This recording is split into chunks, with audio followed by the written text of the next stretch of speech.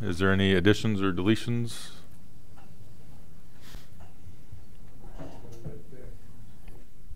Thank you, Morris.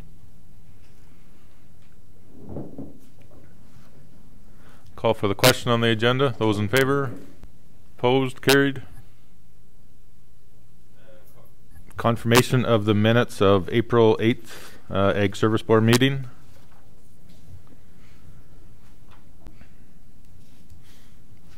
Klaus? I'll move the minutes of the April 8th. Okay, thank you, Klaus.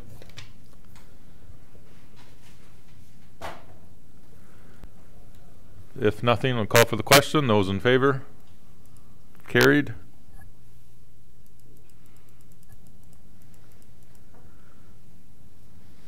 And Gary, your report for Supervisor of Ag Services report. Yes, we'll get right into that. First, we'd like to welcome Alan Afetha. So, Alan, maybe you could explain your new role. We used to have the key contact when folks from the Alberta government would come to our meetings. There's a new role. I think it's called the Regional Liaison Member, if that's right. So Alan will be here to observe our meetings like we have in the past, and then if there's any questions as we go through, if we could just save them for the end for Alan, and maybe he can add some clarity from the provincial government. So welcome, Alan. Okay, welcome and good morning, Alan. All right, getting into my report, we'll just go through as usual, and if there's any questions, just stop and we can have a discussion on whatever you want to. So. The Ag Service Board grant, very surprised. We got our payment in June this year. Our new amount is $123,000 for the legislative stream resource management, $91,000, and we also got a payment from last year for the $91,000. So moving forward, we got our set amounts. Mowing, the first cut of mowing is complete, and we're well into the second round. It's been a fairly easy year on mowing. Just the second round is we're mowing a lot of kochia weed and cleaning up that as part of our vegetation management program. Normally we'll send out a disc mower into West Barrens and some of the dryland country. We did not do that this year just because of the fire risk with that type of mower. So everything is being done with triple gangs, which takes a little longer, and that disc mower it helped save on costs. So mowing's going quite good, and it's looking good on the second pass. Not a lot of regrowth, as you could imagine. Hamlets and subdivisions, same thing. Going through one second pass, fairly easy, a light amount, and they look quite good with that little bit of rain we had. Mowing also being done for weed control in areas where we can't spray. A little less of that this year. Normally we go to where there's been road construction and shoulder poles, so a little less of that work creates a little less work for us with all the weeds that come in with the seeded grass as well. So weed control, most of the roadside spraying done in divisions 4, 5, and 6 this year, and that was our spray zone area. We have not done as much spraying. What I'm trying to say is we've done a lot of spraying this year because of the kochia that comes up on the edge of the road. We have more miles than a long time, and we're using mainly contact herbicides just because some of the ones that have the residual will stick around too long in a drought, and we don't want to have that risk of moving off target. So custom spray work, we completed that in July. We caught that after we had a little bit of rain, so we did use some residual herbicides there and sending out the bill here right away, and it's right around the 28,000. That is our normal amount. They haven't cut that funding. Where they have seen the cut is the mowing, so they're only doing one cut in most areas. They have double cut between Coldwell and Lethbridge. We've asked them to cut the jail road just because it's difficult for us to spray. We're noticing the weeds are coming on the highways. I mean, if you're driving up and down the road, you can see that, right? So with them, we run the program for them just like we do our own program. We set roads that we want to spray each year. kind of move around so there's control in all areas.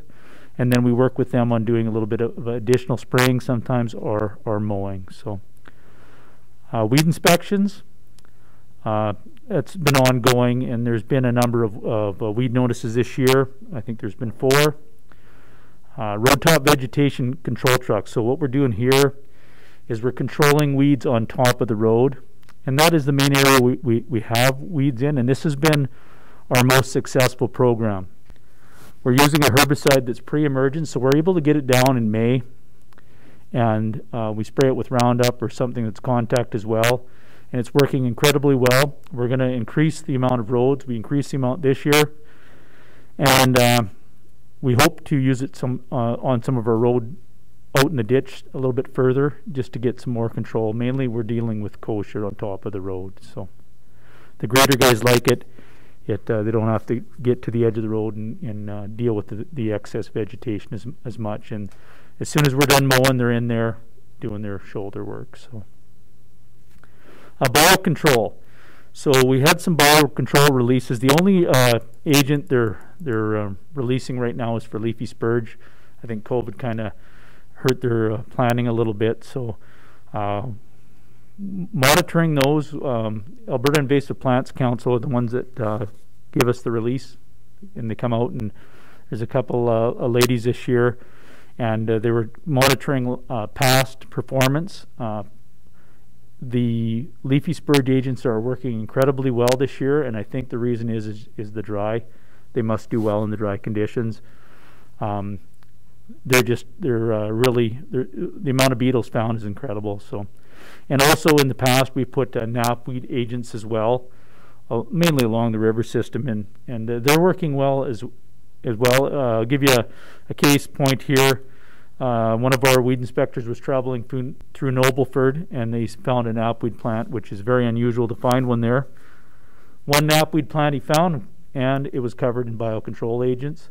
Our closest biocontrol agent release site was in the Colehurst area, so they're moving on their own, and we're going to continue with that program, and we're spreading along and covering the whole county. Residents really like it because there's not a lot you can do with leafy spurge. It's difficult to control with spray, and lots of people don't want to use herbicide along the river system, and they shouldn't be probably either. So, moving on to pest control, grasshoppers. You've all seen the news reports from Lethbridge. There are definitely some hot spots in the county, but surprisingly, there's also places where you're not finding a lot of grasshoppers. West Lethbridge, I think things have settled down there, and there's the grasshoppers, I believe, what I'm hearing, got disease, and once the crops are off as well. So another hot spot was Sundahl area. I went out into a field, and it's incredible when you haven't seen grasshopper problem for 20, 25 years. They're eating the heads right off, eating the grain. It's interesting to see that again, and we don't hope that does not continue that, but I mean, if the drought stays with us, we're going to continue to see grasshopper issues. I talked to a farmer in that Turn area, and they sprayed, and they used a couple different herbicides, and the next day they come back, the ground was covered, so they needed to do that. There's some spraying going on. Bacterial ring rot, that's the potato fields. No suspect plants found. We were looking at 9 fields this year. That's an increase. Normally we're in the thought. So ring rot, what does that show on a potato? Like the potato is just rotten? Well, we've got staff that's been trained, so you look for some wilting of the plant, and then you take off a cutting and you kind of squeeze it with a pair of pliers, and you'll see pussy material come out. It's difficult to identify, so if we find something that we think is a problem, we'll send it away for lab analysis. And when it gets into the potato, so if you see some plants like that, you dig them up, and then the potato will actually have a black ring in the potato, and then it just, if those are put into storage, they just disintegrate, and they kind of got a pus that comes out of them, and then it can affect seed potatoes, and it's just not something we want. We've never found it here. It has been found in southern Alberta before, though. reason I brought it up, my neighbor, he grows that, well, beautiful potato rows for his garden. And the bulk of his potatoes are rotten. They dig them up the hill and whatever, and they're completely rotten. So anyways, and he also visits my daughter Daddy once in a while, and my daughter Daddy should come down. So we know for sure what you problem is with those potatoes. Yeah, and if you give him a number, we can come take a look at that if he wishes to. And, yep. Yep. I mean, we're not complete experts, but we can find the ones that are and send it along to them. We work with the Potato Growers Association. Yeah, that won't be a problem. Both the armyworm, that's carried out again this year. That's on canola, and I have a misprint in here. I put numbers are rising slightly. Numbers actually drop slightly with the Bertha armyworm, so we'll have to get that corrected. We were told after our traps come down in July that there will be no issue with Bertha armyworm, so there's not numbers are small. Strychnine, we sold 1,394 bottles of strychnine this year. That's down. We ran out of product in mid-June. We had about enough for the year, and the reason a less amount here, I think guys have bought extra probably last year and are still holding on to some. So we won't have that to be used as a product again, and they have until next year to go through it and use it up, or else they'll have to turn it in. And I think most farmers, they're going to be able to use that up. So options for that, we'll have to look at. I mean, there's nothing great. As part of the Farmer Pesticide Certificate Program, there's an endorsement you can get for Festoxin. So you can use Festoxin on gophers. I can teach that program, and if they have the Farmer Pesticide Certificate already, they can study, and then they can come and write a test at my office, and they can use that for gopher control. There's people in the county that do that, and they like it. It works good. So that's the only great option. I mean, there's other ones that don't work quite as good. So a private trapper we hired for skunk and rabies detection, and the focus here this year was a little bit different area. We believe the rabies issue, if there ever one, will come from the east or the south, and that's kind of where we focus this year. Broxburn Road, right along the Old Man River. The reason we picked this area, we got a call for a rat issue perhaps in a combine that was brought in from Saskatchewan. In checking out the area, we found an incredible amount of skunks, so we thought they might have some success there, and I think they did. And regarding that rat infestation, we visited that site at first daily and then weekly when we realized there probably wasn't a problem, and we put out poison to control anything that was there. There was a lot of mice that come in that, and we're not sure what it was, but we're very confident it was not a rat infestation. So moving on, a private contractor was hired by the Society to Prevent Dutch Elm Disease to do a survey for Dutch elm in Diamond City. So the contractor come out of Saskatchewan, and we learned an incredible amount about Dutch elm from these guys. They taught us in a course in Tabor. We went over there, and they had a group of people that taught us on Dutch elm. It's incredible what they do. In Saskatchewan right now, they're finding Dutch elm everywhere, and we don't want it here. The big concern is firewood. Firewood is expensive right now, and if you're coming back from Saskatchewan, you can't bring it with you. But the biggest thing I learned is that if you have elm trees and you think there's a problem, and you had a problem last year, it wasn't Dutch elm, because that tree would be dead. In 1 year, the tree's gone.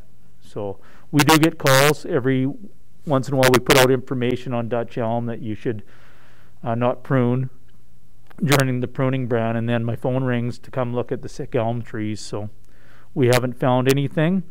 They've also taught us how to survey. So we take a snippet off the tree, and we're able to send that way for analysis. And nothing's come back. These folks, they have an eye for it. They go through the community and just look at all the trees. They also took a look at the Barrens area. There was another survey that I got back here just recently.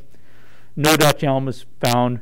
And of course, the reason we're looking so close in these areas is because Dutch elm disease was found in the city of Lethbridge. So, and they go through their phone records and all the records of incidents where people have phoned and thought they had Dutch elm.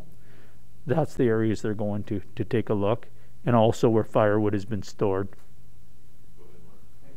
So Gary, does that elm only affect elm trees? Or can it affect other types of trees? No, yeah, from my understanding, just elm trees, but all types of elm trees. I mean, the normal elms we see here are American elm. Those are the nice big ones. There's also a Siberian elm. They're a little bit different. They don't look like your typical elm tree. And then there's other hybrids that are in the county as well. We purchase Brandon elms that we put in our parks. They're still a really good tree.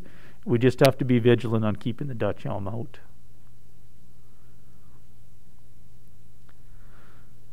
Moving on to soil erosion. This has been the year of soil erosion. Large-scale wind events created a real issue last winter. We have reminded producers of their obligations under the Soil Conservation Act through social media, the Sunny South News, and public service announcements. That is working very well. A group of municipalities in the south, we teamed up and we contracted Farming Smarter to do some work on soil erosion. So they have put out 2 articles for us. You may have seen they're quoting our municipalities, our policies on what we do. Soil erosion is everybody's responsibility, and we're making a lot of phone calls and educating the younger producers and everyone else that needs information. Like, we can get them information, and I mean, it's very difficult to watch your land blow, and especially if you don't have an answer. Some of the land that was blowing was on frozen ground. A lot of people tried putting manure on that. It works somewhat, but I mean, that is not a situation that anybody wants. If they phone us, we do have solutions. We have a machine that can make some ridges, and also we could work with our grader operators, and getting into frozen soil sometimes is possible with one ripper on the back of a grader. And we've done it before, and it works. So, and you'll see more of those articles coming out from Farming Smarter here over the next couple weeks. The idea is to get farmers thinking about it before winter and how they leave their soil. It's already happening and already working. You're seeing some of the large feeder operations that have taken off silage or seeding already. There's been growth, and we're hoping by the time end of October there'll be something there to hold the soil. So I think that's what they're hoping as well. So roadside seeding, ASB crews undertake the seeding, and a little bit less work with that because road construction is more it takes a longer process, so less miles are getting done, of course, and if they ramp up to more shoulder pulls, we'll have more work. And then every time ups and downs of flows of this work, it affects our other work as well. And one thing to remember, we're seeding all of our grass into dry land conditions in a drought. Good luck getting grass going under these conditions. So we usually normally use a hydro seeder. We're putting we're spreading it onto and putting it in with a disc, just scratching lightly. Hydro seeder will dry out on top in these drought conditions where you need something in the soil. So we're doubling down on our efforts. The stuff we seeded this spring, it came up, but not as good as it should have been, that's for sure. Yeah, thank you, Mr. Chairman. You know, and we all seen that when you do roadside seeding, you know, like whatever, and when it's a fairly wet summer or whatever, you have a good, you know, population coming up. However, I've seen some dry years, and it seems to maybe not come that the greatest, but the next year there is more and more coming. So that seed will sit dormant down there and then germinate maybe the next year. Oh, absolutely. So we did some seeding last fall, and with the dry winter, with the hydro seeder, and nothing came up. And then when that rain hit here month and a half ago, it germinated. So it'll sit there until it gets some moisture conditions if it doesn't blow away, which, you know, is also a concern. But with the hydro seeder, we're putting down a tackifier that will hold it for a year. So it stays there for a year. And we always tell our guys, make sure you seed good on top because it'll always get to the bottom. So, and just another point, when I first started with the county, it was a drought in the early 90s, and we were told not to look back at what you had seeded for 3 years. It'll come, be patient. So, problem is that you're not really able to spray those areas because you want the grass to establish. So that's where we're sending out those mowers and doing mowing work to keep them so people aren't having weed concerns there. So.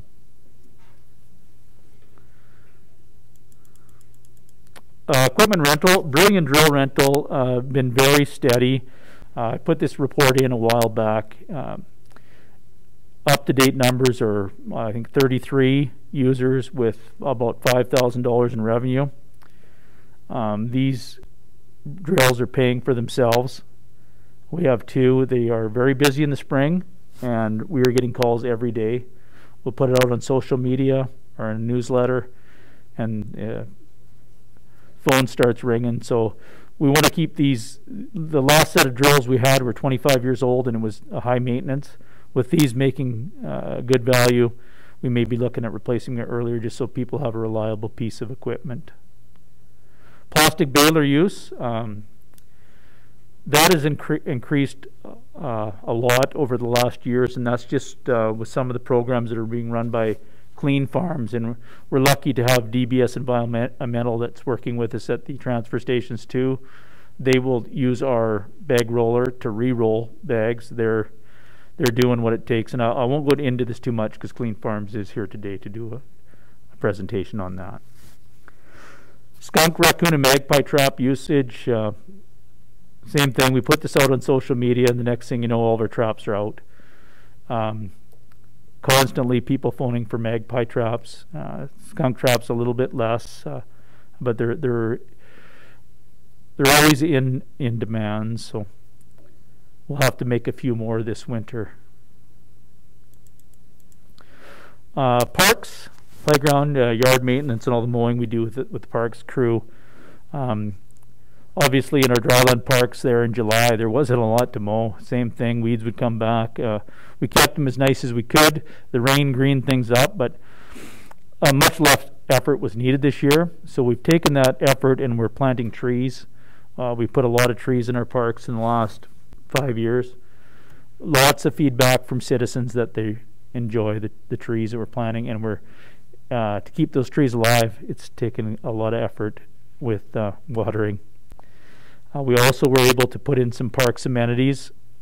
We're putting in picnic tables and garbage bins and the odd small play equipment.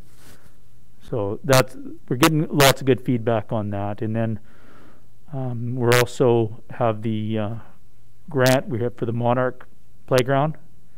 We're obligated for some money to put there. We've been working with them. It's going a little bit slower than we would have liked. So they have to put in an application to become a non-profit organization, and it's just taking longer than they would have liked as well. So what they're doing is getting that done so we can apply. They can apply for a provincial grant, which will enhance that park even more. So that right now they're going through trying to get that application in.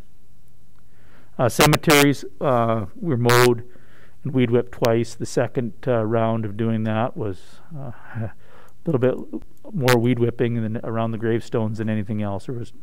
Those are our driest areas where those graveyards are located. Gary, has Monarch, did they start a new society or something for the playground? Is that, what they need to apply for then? They didn't have one that they could go through. So yeah, so they're creating that right now. And time is not on their favor for next year because you need to get those applications in right away.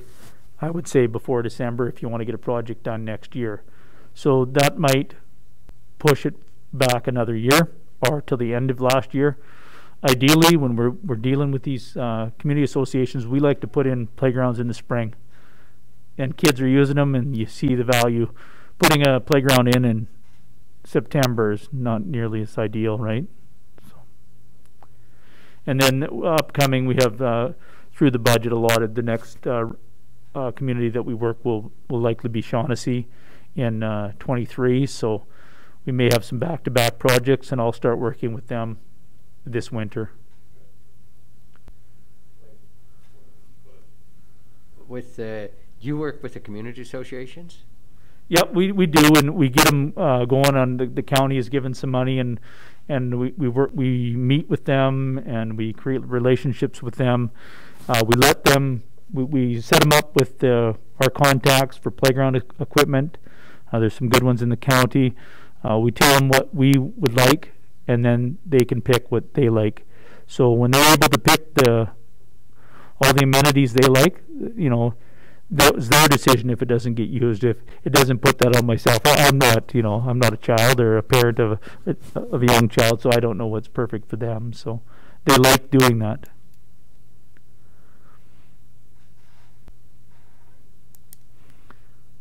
Keeping going. Any more questions on playgrounds or anything like that?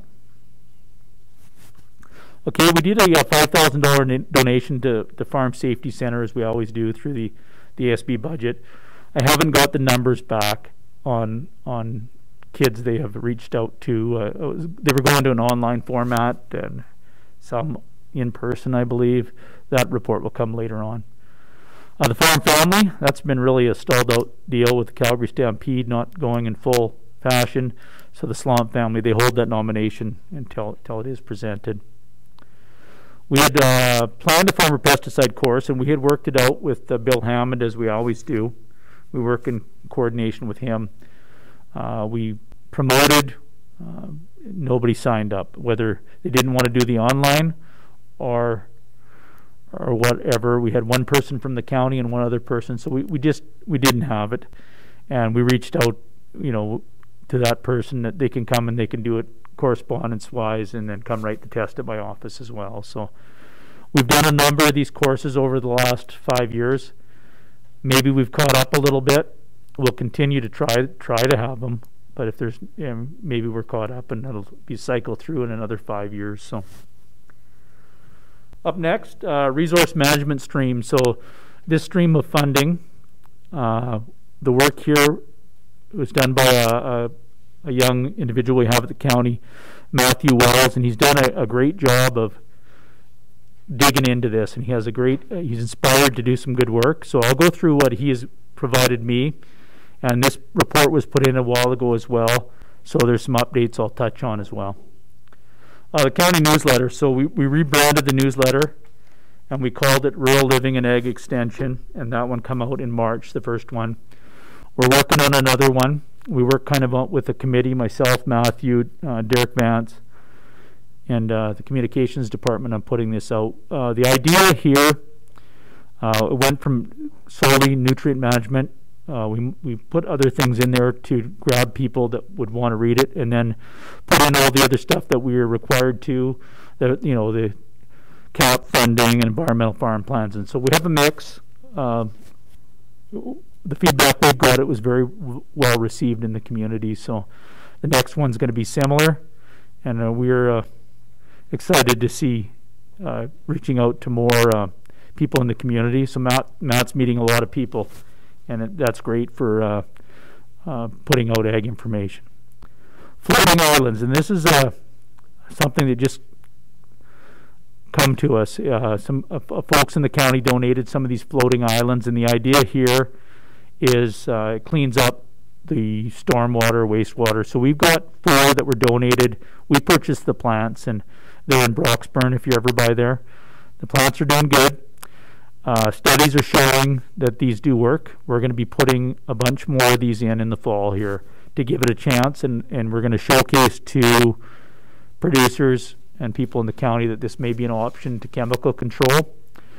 This was put out on social media as a post, and it is the largest post the county's had on people who viewed it. It was in between 100 and 200 people viewed the post. Thank you, Mr. Chair. So can you use this like in a dugout you have for, say, drinking water for your house? Yeah, I would think you could. It's to like, kind of control the algae. I'm not an expert, but this is just kind of a new concept. There are a ton of these in the city of Lethbridge that I went and visited and looked at, and it works in conjunction.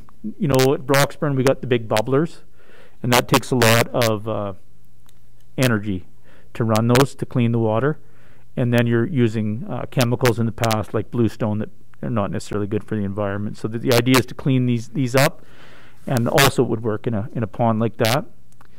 Like I say, a study is being done right now at Olds College for these. They just announced it here in the summer. So we tested the water prior to, and so we have a baseline data for the if it's working or not. Yeah, thank you, Mr. Chair. So what you use in Broxburn there, that's actually a glorified aerator? The ones that are there right now are aerators. Okay. Yeah. Because most people have those aerators in their dugouts and stuff like that too, and it really helps you know to keep the pond clean and keep it clean of algae and all that kind of stuff. Yeah. Yeah, for sure. And the deal with these is that it's a larger pond. The Broxburn pond's actually holding a lot of water, and to make these work and give them a fair chance, we're going to need a number of them.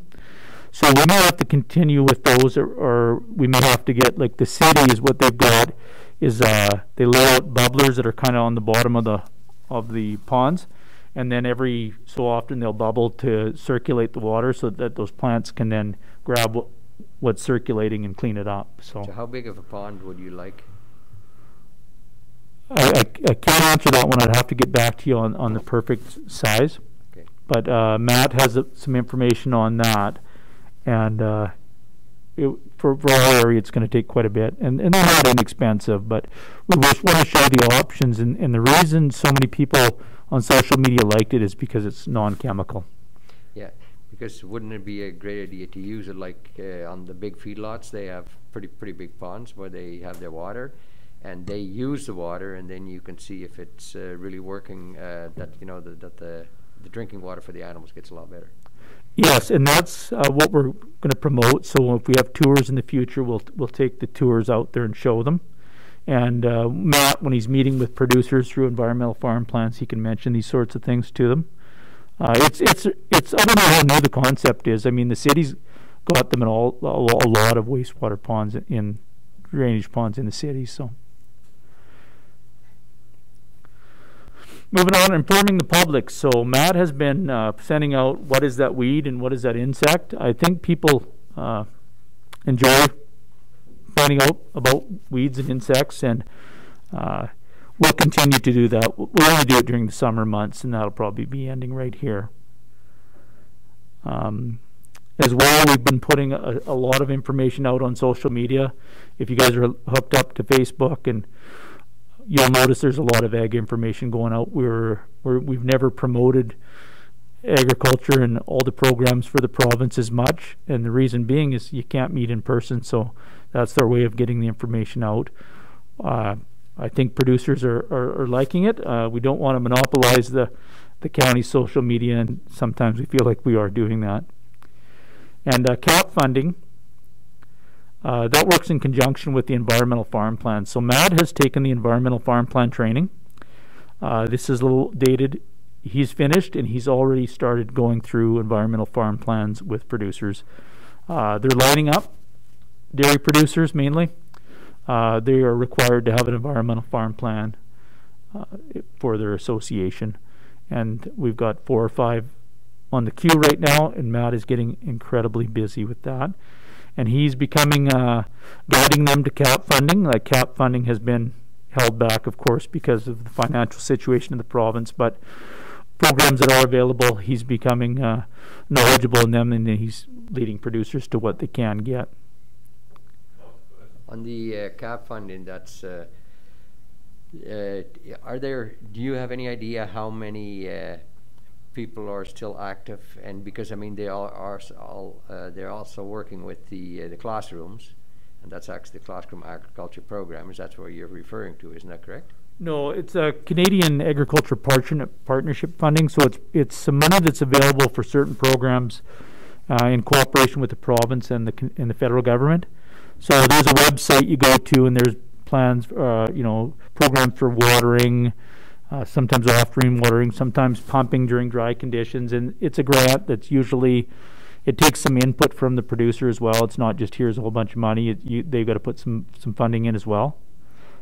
I asked them because the province also has a group there, and that's not connected to the government or anything like that, but the classroom agriculture program that they have, and that they go and speak there at the classroom. And I think it's grade 4 that they always use, and that they enlighten them about the agriculture and everything like that. That they especially because the kids are 3, 4, 5 generations removed from agriculture over the years, and that way we use that, because I know in the dairy industry we use that for trying to educate the children.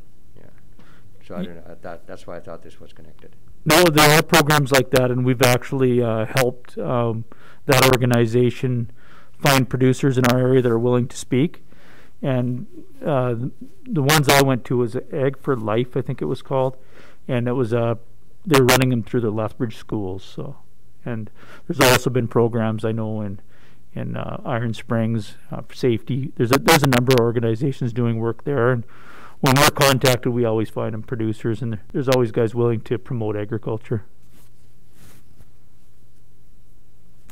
So he's got down here beetle drops. So that's in coordination with the drops we did elsewhere. What we're doing is working with the Oldman Watershed Mainstream group, and we're working with them and providing them with a couple beetle drops where they want. Just gives us a connection to them. So the crop reporting he's doing as well, once a month, agroclimatic reporting as well on weather.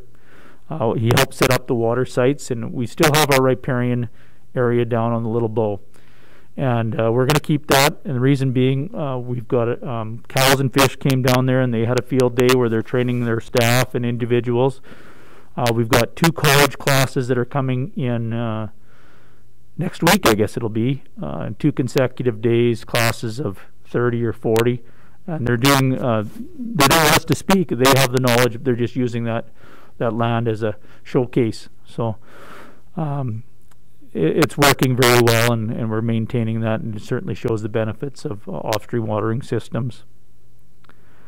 Just more to note with this, we've been asked to speak at the college in November. Me and Matt will go to the college, and we'll do a presentation on the Weed Control Act, the environmental farm plans. Matt can do that as well, but they want enforcement, soil erosion, and pest control as well. So we'll show them. The last meeting we had was a presentation on the Weed Control Act, and I'll take that one, and maybe each time we're invited, we'll reach out and do something different. So we also have a field day that's coming up with the Oldman Mainstream group. So next Friday we're having a field day where we've invited folks from along the river and part of that group, as well as other areas of the county. Cows and Fish is coming. They're going to speak about some of the programs and grants that may be available. Oldman Watershed Council will be there as well, and the lady that from the Alberta Invasive Species Council is going to be there as well. So there's going to be, we're going to talk about, it's an outdoor event, environmental farm plans, like I said, CAP funding opportunities. It's just a brochure that we've got here, off-stream waters. It's a great way to bring people together and start thinking about riparian health. So that's kind of an exciting event we have for next week. I think we got around 20 people lined up. And that should cover my report. We do have one more thing I'd like to talk about, and that is declaring an ag disaster. So after last council meeting, I watched, and I've got some points here of maybe questions that need a little more clarification. So declaring ag disaster at the municipal level, it does not trigger or exclude any producers from any funding options. That's what we're told. However, I mean, everybody's nervous that if you don't declare a disaster, that you're not fully covering your folks. Everybody feels the same way. I've talked to all the ag fieldmen that are connected to Lethbridge County, and many have already declared a disaster, and everybody's nervous they're not going to help their producers to the extent they need to. Municipal declarations, that's to bring attention to the drought situation and support our affected producers. So certainly there are a lot of producers in Lethbridge County that are affected by drought. Dryland guys, dry pastures, the cattle producers, and many other situations that certainly meet the criteria of a disaster situation. The RMA guide, I've gone through that a whole bunch of times. It does not fit well for our situation in Lethbridge County because we're irrigated. But we still have people that are in a dire situation. I mean, I'm sure we all know neighbors. Cattle feed is tough to get, and just a tough situation for some. So a provincial declaration, now that could bring additional support, but a declaration, a full declaration by the province, that goes off data. So they're going to wait and see likely what actually is happening out there. They're investigating the cattle issues, and programs have been announced already. So the Alberta government, they do have a website on farming in dry conditions. Google that, it'll come up, all the programs and current up-to-date information. So yesterday it was announced, Ag Recovery is what they're calling it, the program for cattle producers where they're getting the $200 a head. That's been announced a while back, but I think yesterday was the first day you could start filling out those applications. And from talking to the cattle guys, that first $100 or $94 will come quite quickly by the end of September. The other one, you're going to have to prove that you're in a feed shortage, I believe. Yeah, thank you, Mr. Chairman. Gary, you were talking about, cattle producers. I think this is mainly focused on cow-calf operation, right? Yes, I believe so, yes. Yeah. Thank you, Mr. Chair. So, Gary, the one question I've been asked is, if you do have a state of disaster, is it considered to be better for you applying for a tax deferral if you have to sell your cows? Have you heard anything about that? I have not. Okay. And the point here too, there's no harm in declaring an ag disaster to support your producers. The RMA guide is a guide. I've talked to, there's a group called the Provincial Drought Excessive Moisture Advisory Group. They brought it in a few years ago. It was actually for excessive moisture, the problems they were having. So I think in 2015 there's a lot of droughts declared. So they wanted to have a set way of handling these situations. It's not a perfect guide. I don't know how much consideration went into the irrigated areas. It's difficult.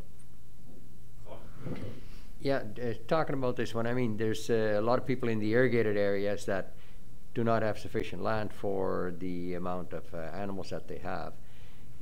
Like the agriculture disaster program, would that also, would that be for them also if they, well, a lot of them have to buy a lot of feed. Yeah. And then the feed that they would have to buy would be a lot more money, of course.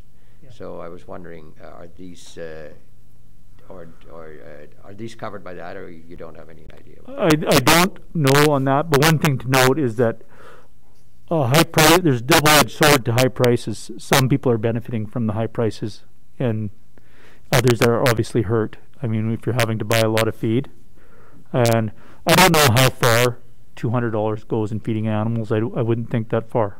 Yeah. Because that also includes all the grain prices and everything, of course, too, that everybody needs, and even like the feedlots and everything like that. Yeah. They're paying a lot more money for the grain. Yeah, from my understanding, if there's programs available, the crop insurance programs is going to be the main thing for the producers. So if they're covered by insurance, then maybe they can pick up some of that the lost money. But yeah, I'm not as familiar on that part of the high prices affecting large feeding operations. So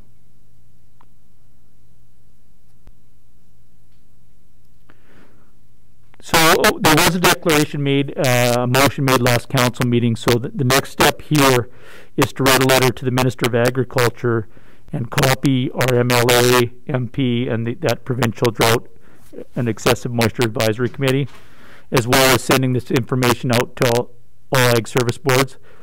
Over the last 2 months, they're coming in every day. I'm getting the emails from all the ag service boards that have declared a disaster. There are, I believe, 69 ag service boards in the province. I would say over 30 now are in a disaster situation, right around there.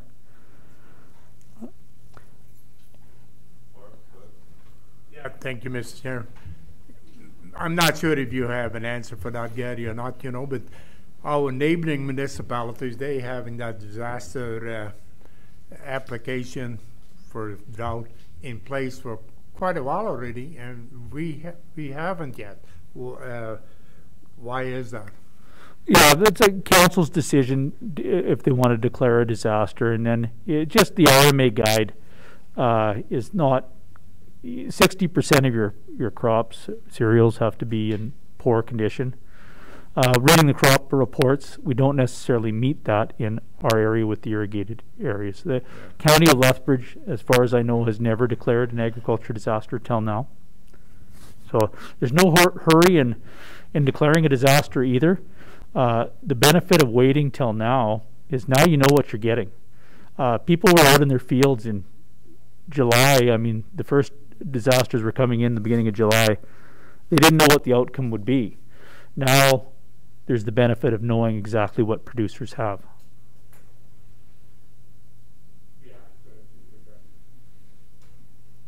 It doesn't have no effect anyways if, you know, the municipalities what haven't applied yet or complied yet, one of the two down there, they're going to be included anyways if it is going to be a disaster funding available. So it is more of a formality than anything else, I guess. It's just a way of promoting what farmers are going through right now at the municipal level. It has no basis when all programs are run off data. What is actually happening? That can be a little bit difficult when pasture situations. I mean, it does. You know, you go up in the north end of the county and at Sundall area and the pastures out there. You just glance once and you know they're in a disaster. Yeah, in other areas too with the dryland farming, yields are. I'm here. You know, stuff is not getting combined in the Monarch area. I mean, you're usually pretty good in that area, and then down south too. There's areas where yields are easily meeting the threshold of being a disaster in the dryland areas.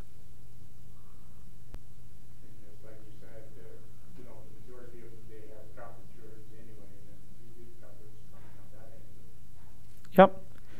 And then so with the letters to the mentioned organizations, it's also what some municipalities has done is done a media release. With the media release, then you're really exposing that, and then there are going to be media inquiries as well to that. I don't know. Some have done without a media release and just sent the letter of declaration. Others have done the full media. It depends how much attention you want to bring to the situation.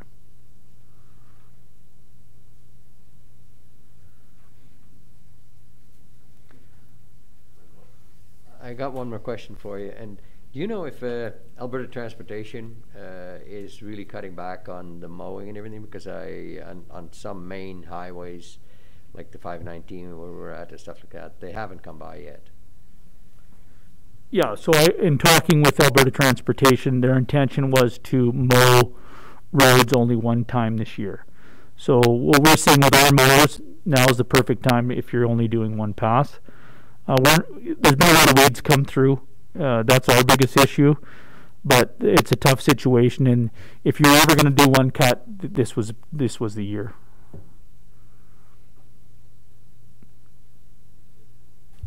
Gary, do we need a decision today on something on the agricultural disaster? I think we should bring it back to council for the 16th. Okay. We can bring back a more fulsome report and those recommendations in there. Okay. Okay, well, thank you for your report, Gary. Always just as informative as ever, and lots of great updates you've had. So, thank you. Any questions or comments? Tori? Thank you, Mr. Chairman. Thank you, Gary. Just maybe touching on the soil erosion stuff. I know, when it was happening last winter when we were seeing it, I do think that the county being vocal about it, I think that did make an impression on people. I know I talked to people in my area and they're like, the county's putting this out on Facebook, on Twitter. There's articles in the paper. I think it did give some weight to it. I think we all saw it happening.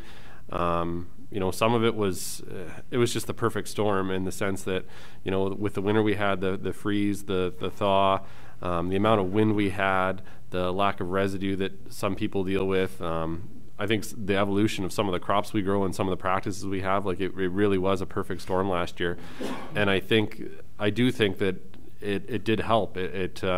It made people realize that, maybe I think people felt ashamed. Some people did. You hate to see that blowing away. That's your revenue generator blowing away. So I think it did make an impact.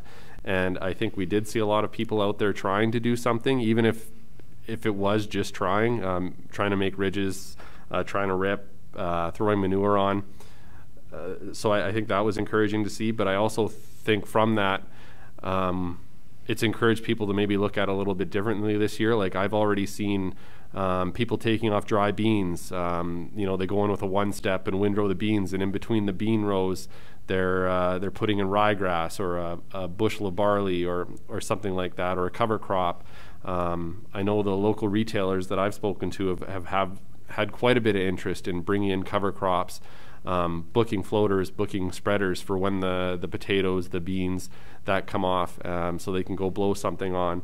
So I do think that you did bring awareness to that, and I think that's really important that we keep on that. We can't stop. We need to keep putting that message out there, making information available. So I think that's great. And as well, I really like what Matthew's done. I thought that the newsletter was great. Like you said, shift away just from the nutrient management.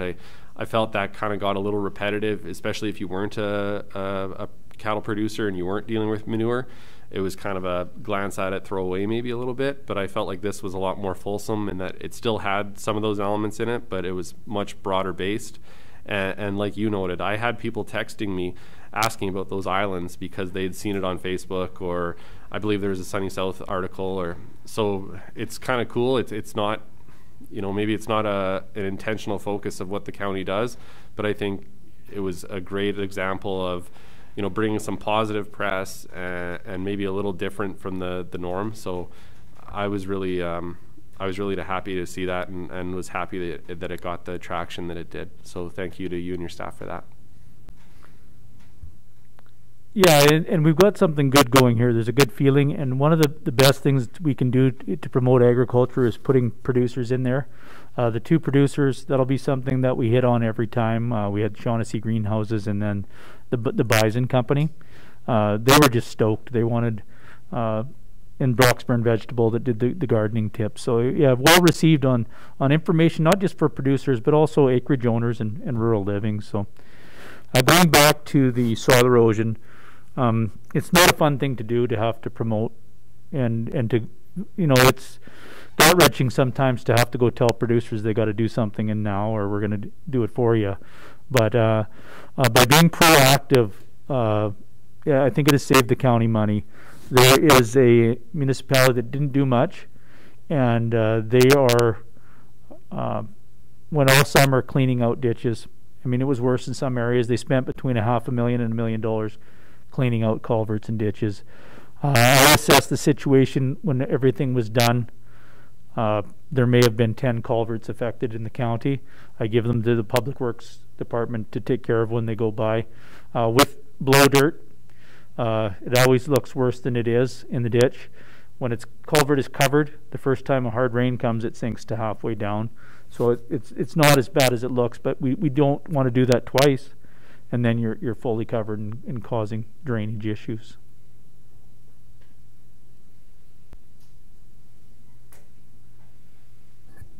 Any more questions or comments for Gary? Morris, go ahead. I'll move that report. Thank you.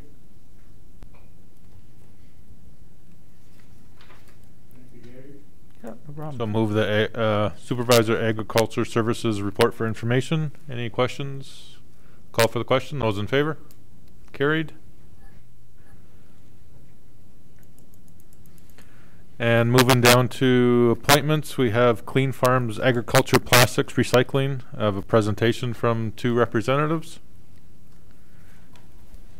Come on up. You have a PowerPoint and you want on there? Yeah, What do you got in there?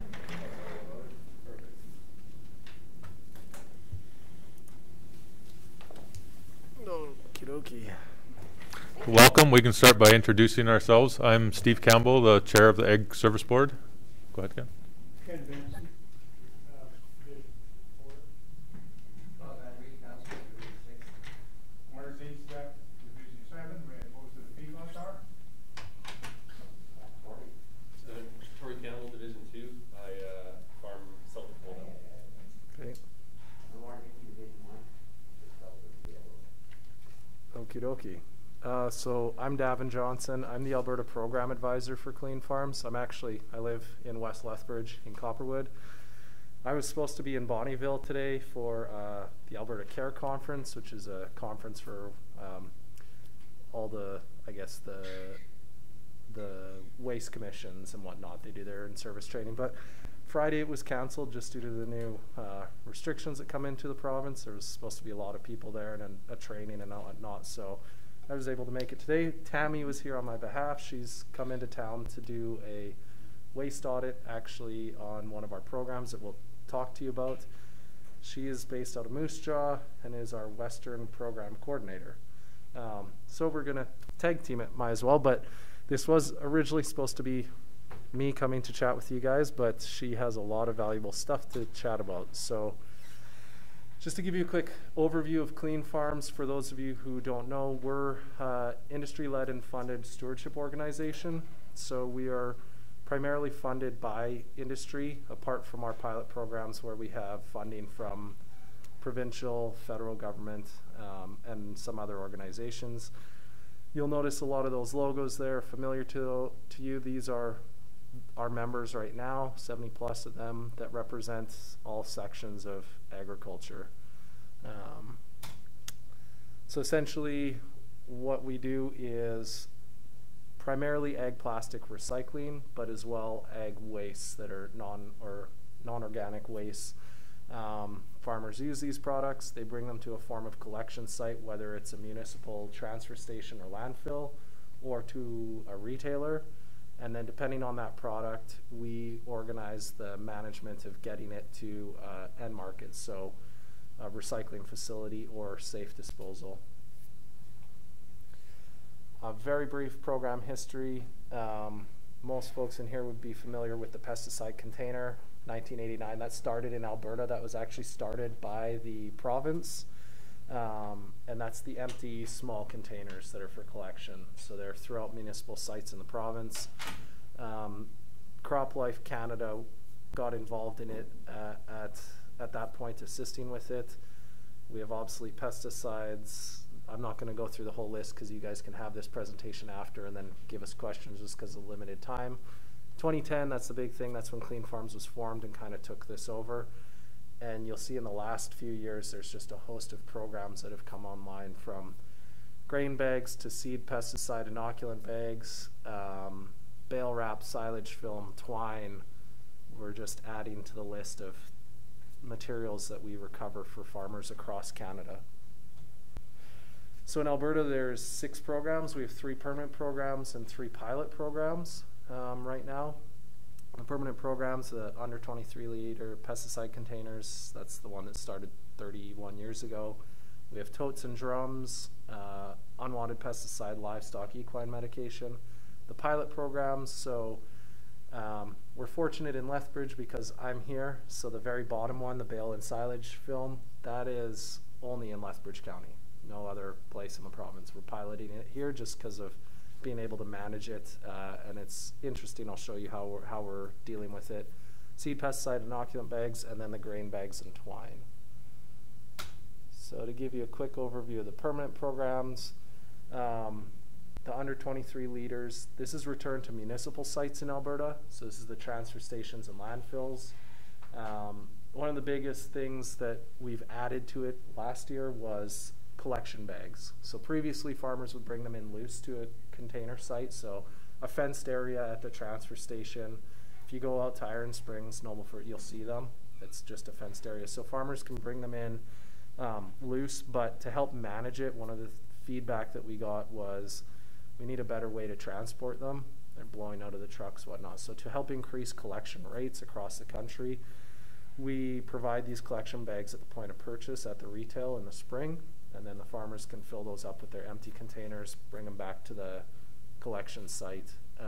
And then so again, you'll have access to this presentation where you can click on the links and it provides all further information for each of these programs. So what's in, what's out. With this program, it's pesticide and fertilizer containers. What's not included? I guess things like that wouldn't a be lot of the dairy producers Yeah. that would, you know, all their cleaners and stuff that the dairy producers would provide. It's mainly, basically, if it has a PCP number. Yeah. And then our drums and totes. This is a return to retail in the province. So bringing back the empty drums. This is non-deposit bulk containers. So many farmers will bring back their bulk containers that they pay a deposit on because obviously they're getting the deposit back. So we've just been working with retailers for better communication, that bringing these drums and totes back to them even though there's no deposit. And it's all of our programs are free to the producer.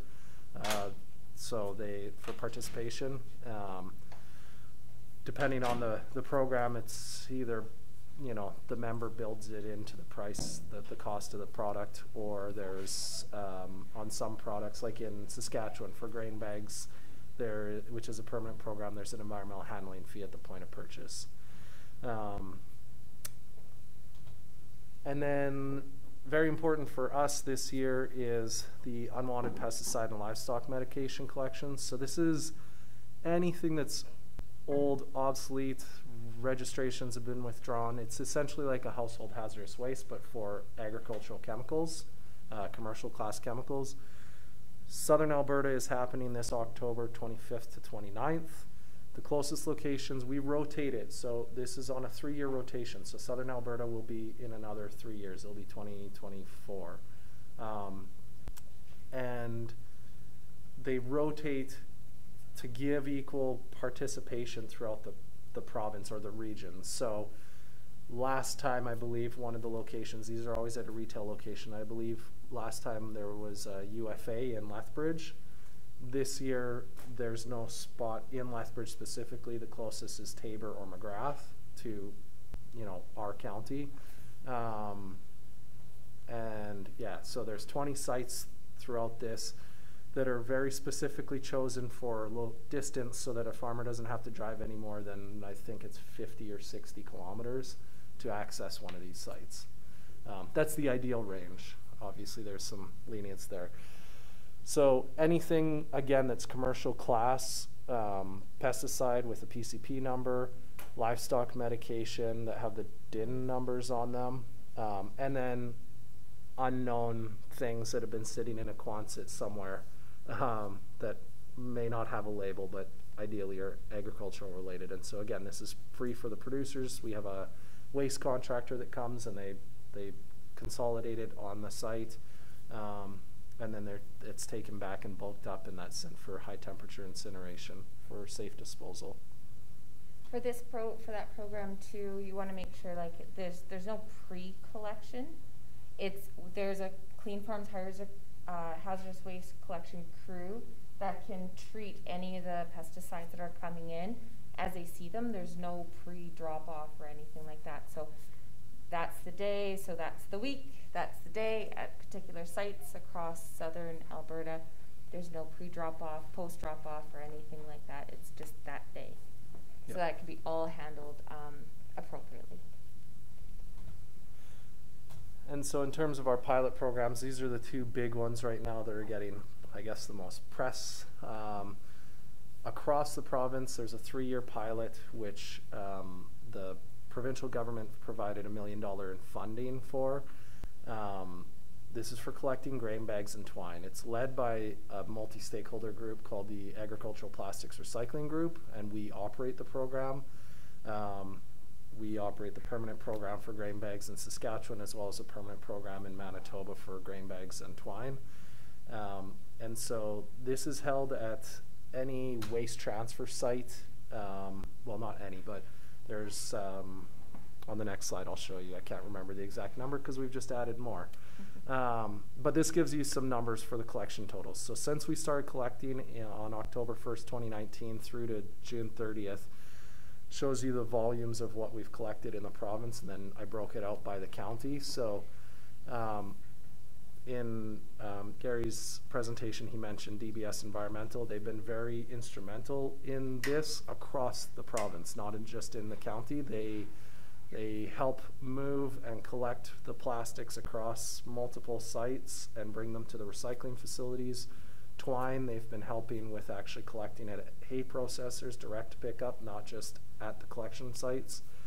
And so we have 33 partners. That would be like Lethbridge County, or DBS holds the agreement. The county was going to, but however it worked out, DBS is doing it. But Drumheller, you can see on the map there, these are the partners. So the sites added, there was 20 sites added in 2019, then additional in 2020, and then more in 2021. We're investigating a couple more. There's 84 individual locations, which is transfer stations essentially. So we pick up grain bags at all of the 33 sites, and then typically within the counties they'll collect twine at all their transfer stations and consolidate it at one location for us to pick up. Because twine, it comes in a big industrial size bag that we provide the collection bags. It's easy enough to throw one or two in a pickup when the transfer station attendant's going to check the different stations and bring it to a main site for us to pick up. I'm going to let Tammy talk about this because she has the most experience with grain bags and how to prepare it properly and the issues with it, just for your guys' knowledge. Yeah, I've been a professional agrologist in Saskatchewan for 13 years now, and kind of did this grain bag thing off the side of my desk for the last 11 years, and then I made the transition to Clean Farms 4 years ago to do this basically full time. So what I really like about our job is you guys don't necessarily, like the workers, the worker bees, the front end staff don't necessarily have to worry too much about the programs themselves. You see the big green check mark, they accept that material, rolled, secured material. Once you have a certain amount or you need to get rid of it, basically you call us, we take care of the rest. So a lot of time can be spent in the recycling markets, finding end markets, shipping, handling, logistics. We handle all of that, so we do that as a full-time job.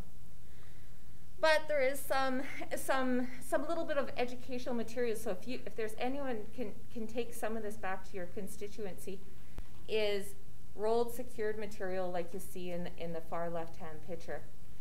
The one that says hand rolled bags, dirty is not the problem.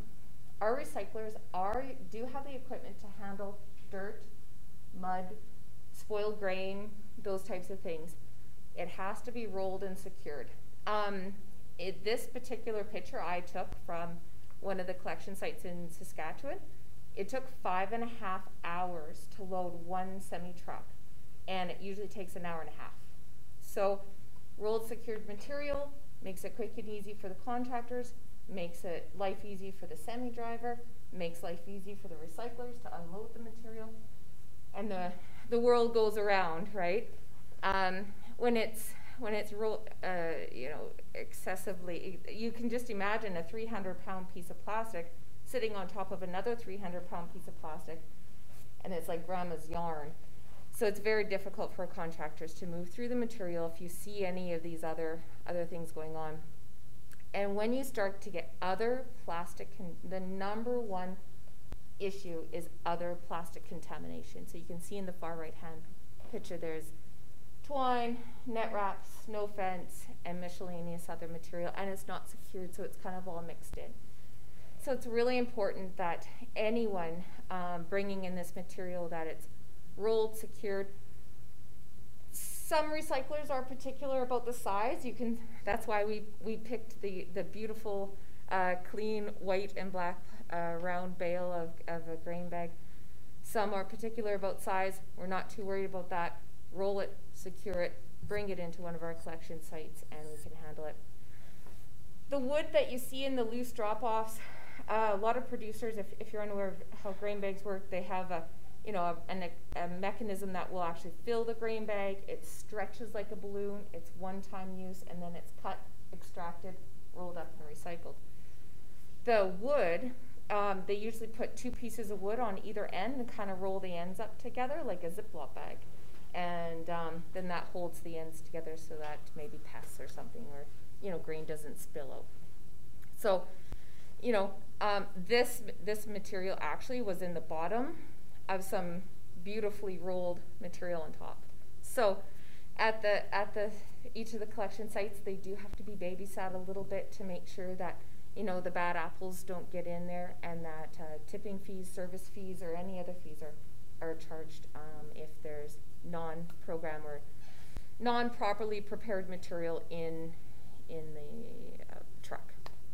I'd just like to say, so if you're speaking with any of your constituents, the biggest issue that we find in the county here at the transfer station is that they'll bring in a rolled grain bag, excuse me, but they've rolled it off their extractor. And the old extractors, essentially, it's the same thing as hand rolling it. So it's a loose, fluffy piece of plastic. If you can imagine one of these grain bags, if you haven't seen one there, the average size is 300 feet long by 10 feet in diameter. It's a massive single-use piece of plastic. When it comes to the farm to be filled, it fits in a box that's 2 by 4 by 2 feet. It's very tightly compact. Rolls out to make that massive slug that you see in the field. When it's extracted, it's a big piece of plastic. If you just hand roll it manually, you end up, or if you just took a loader and squished it together, you'll fill the back of the tandem truck. And that weighs 500 pounds. So filling the back of a tandem truck weighing 500 pounds versus if you roll it into the picture of the machine rolled on the left with the proper roller, which the county has and rents out, you make a 4 by 4 by 3 foot tight bale, which weighs 500 pounds. You can put 18 tons on a semi-trailer and transport that. So it's just like any other commodity, is that increasing the weight to be able to ship it efficiently, and then also just, Tammy mentioned the loading time. So if you can encourage your producers to use and rent the roller, which I believe there's no cost for renting the county's roller, over just using their extractor and then just kind of manhandling it and getting it to a site, because that's where Gary said DBS has been very good. They'll actually rent the roller, DBS will, and on their own time and their cost, re-roll them for us so that it's manageable. Otherwise, if we were to come in and send a contractor, who in this situation is DBS, if they aren't rolled properly, that material has to be landfilled, because it's the recyclers won't handle it. They can't handle it. Their equipment for putting it through their shredding system, it's just so hard to handle big loose pieces of plastic. So that's the biggest takeaway, is just trying to get your producers to rent the roller and use it. Mm-hmm. Yeah, same reason. And the rollers are actually really powered really well. So if I were to pull up to a roller with this loose material, as long as you get the first 10 or 15 feet started, it should be able to suck that material out. And they're very thick. It is all recyclable material. Like I said, it's not so much the dirt and the spoiled grain, although cleanliness is better than dirt. They can handle that. It's the contamination with other plastics and making sure it's secured. Just to put this into perspective too, the photo on the right, that's one grain bag that dimensionally it's about 8 by 20 by 7 feet high, that pile. That same bag could be condensed into 3 by 4 by 4. So, and it's 500 pounds. And pulled with a half-ton truck and a flatbed trailer rather than a tandem, right? Yeah. Yeah, thank you, Mr. Chairman. So, with the people I've been talking to, everybody thinks it's a great idea. It's really great, everything that you do here, but there's got to be a better way to collect this stuff. And the rolling machine and everything like that, it does work, but what people are complaining about, it's an awful lot of work.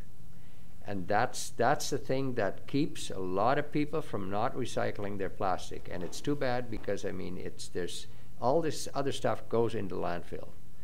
And that is, and we've seen it at the Lethbridge landfill here too, that, you know, there's so much plastic in there that could have been done. Is there no other way to have a compressor truck or something like that? Like you got the garbage trucks, but then they compress the stuff, and that you collect the stuff that way instead of only with the roller bags? Because you probably have, like I would say, thousands of tons more if we would have a different way of being able to collect it. It's been my experience, the quicker it's rolled on farm, the less contamination is going to happen with that bag or that material. If they roll it and they have to store it for a year or two even, that's fine. We prefer not to stockpile them, but rolling it as soon as that grain is extracted is the best solution to get this material to a recycling market. So, but would there not be, I'm just talking about, but we could go in a different way. If you have the smaller rollers or whatever, that a person could have the roller himself on the farm. Because you've got a lot of these bigger farms, they go through a lot of plastic, and they do not want to take the effort to go pick up the roller and try to get that the bale done that way. Because I mean that there's a very big amount of manpower involved in that, and I think that is probably the biggest drawback. But if we can get it done that you can, you know, have smaller baggers or balers or whatever there is, because even balers would work probably, I mean, in smaller bales. So to answer your question, it's just literally about managing it when you're extracting it. So most extractors that are on the market, their roller on it rolls it loose, and then they have to unroll it to get it off and then hand roll it. There's a couple new extractors that you could purchase, but who's going to buy their new extractor when they go to, it's, you know, $180,000 piece of equipment, and not everyone needs to replace it right now. Those have proper rollers on the back. Like Tammy said, if I've seen farmers that have taken a post-hole auger with the flights broke off and put that on like a PTO motor or on their skid steer, and they roll it up.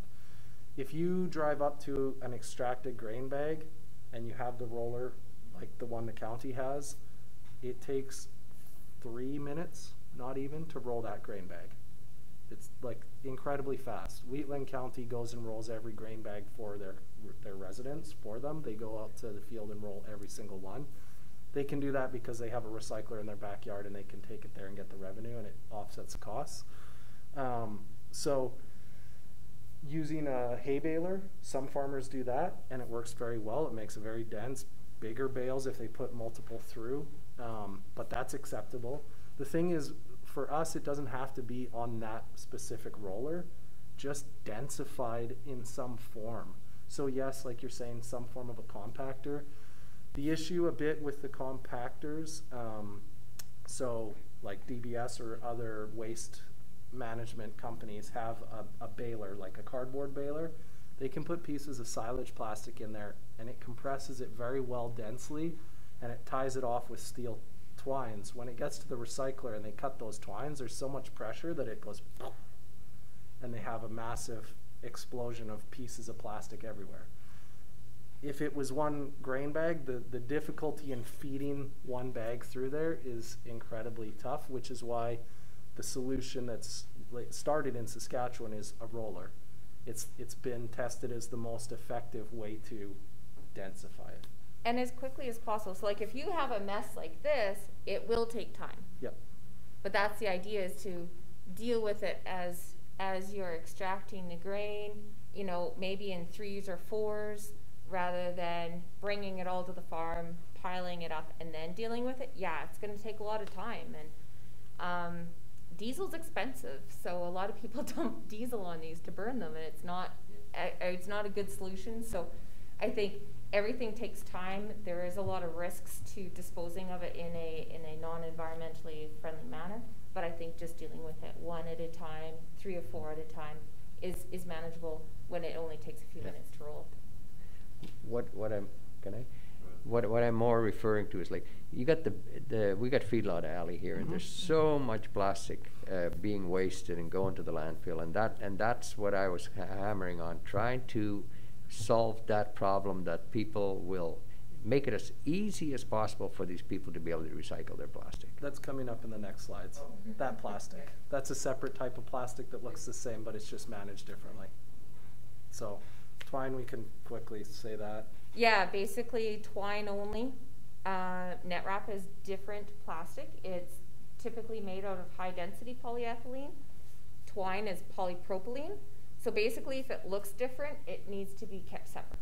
So I usually joke around and say, I don't care if it's a Ziploc bag of twine, it's the process, right? So getting that twine to the bag, to the recycler, is an important process. And what's really cool about twine is Alberta's in a unique position where you guys produce more twine than anywhere else in Western Canada, and then you create that balance for the rest of Western Canada to be able to have these programs as well. Saskatchewan kind of does that with the grain bags. So we continue to supply the Alberta recycling facilities with grain bags, just like Alberta's going to be able to supply the recycling facilities with twine. If I want a steak tonight from a farm, I probably should have ordered my cow 6 months ago, right? It's the same, you know, with every type of a processing of a commodity, they need truckloads of this stuff. If I call them up and say, I'll have a truckload of twine next year, they'll be like, don't bother.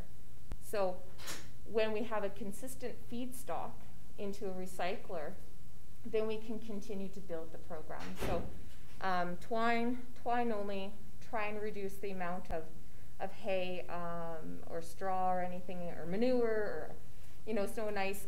There's actually holes in the bottoms of the bag to drain the snow and ice if it gets nice and warm in there, and it can just drain out. So go ahead. Yeah, just more photos. Ugly pictures of what we do get. It is actually fairly easy to sort out. Me and 2 other people sorted out 10 tons of net wrap and twine all smushed together in a day. So it was really good. It's just a matter of keeping it separate, and we don't have a program for net wrap. But, and I know that's a major concern, but we can do twine. And just high volume twine users. Just a nice story for our county is there's 3 hay processors that feed a lot of twine to the program, helping create that volume and the economy of scale. I'm just behind you here. Oh, yeah, no worries.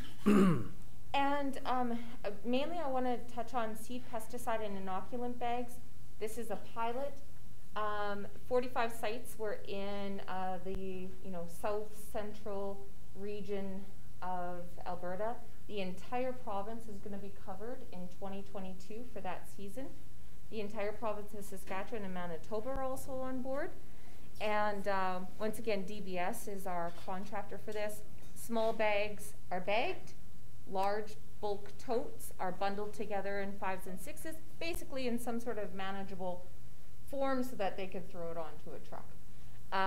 This is all returned to ag retail, and for only seed, pesticide, and inoculant bags.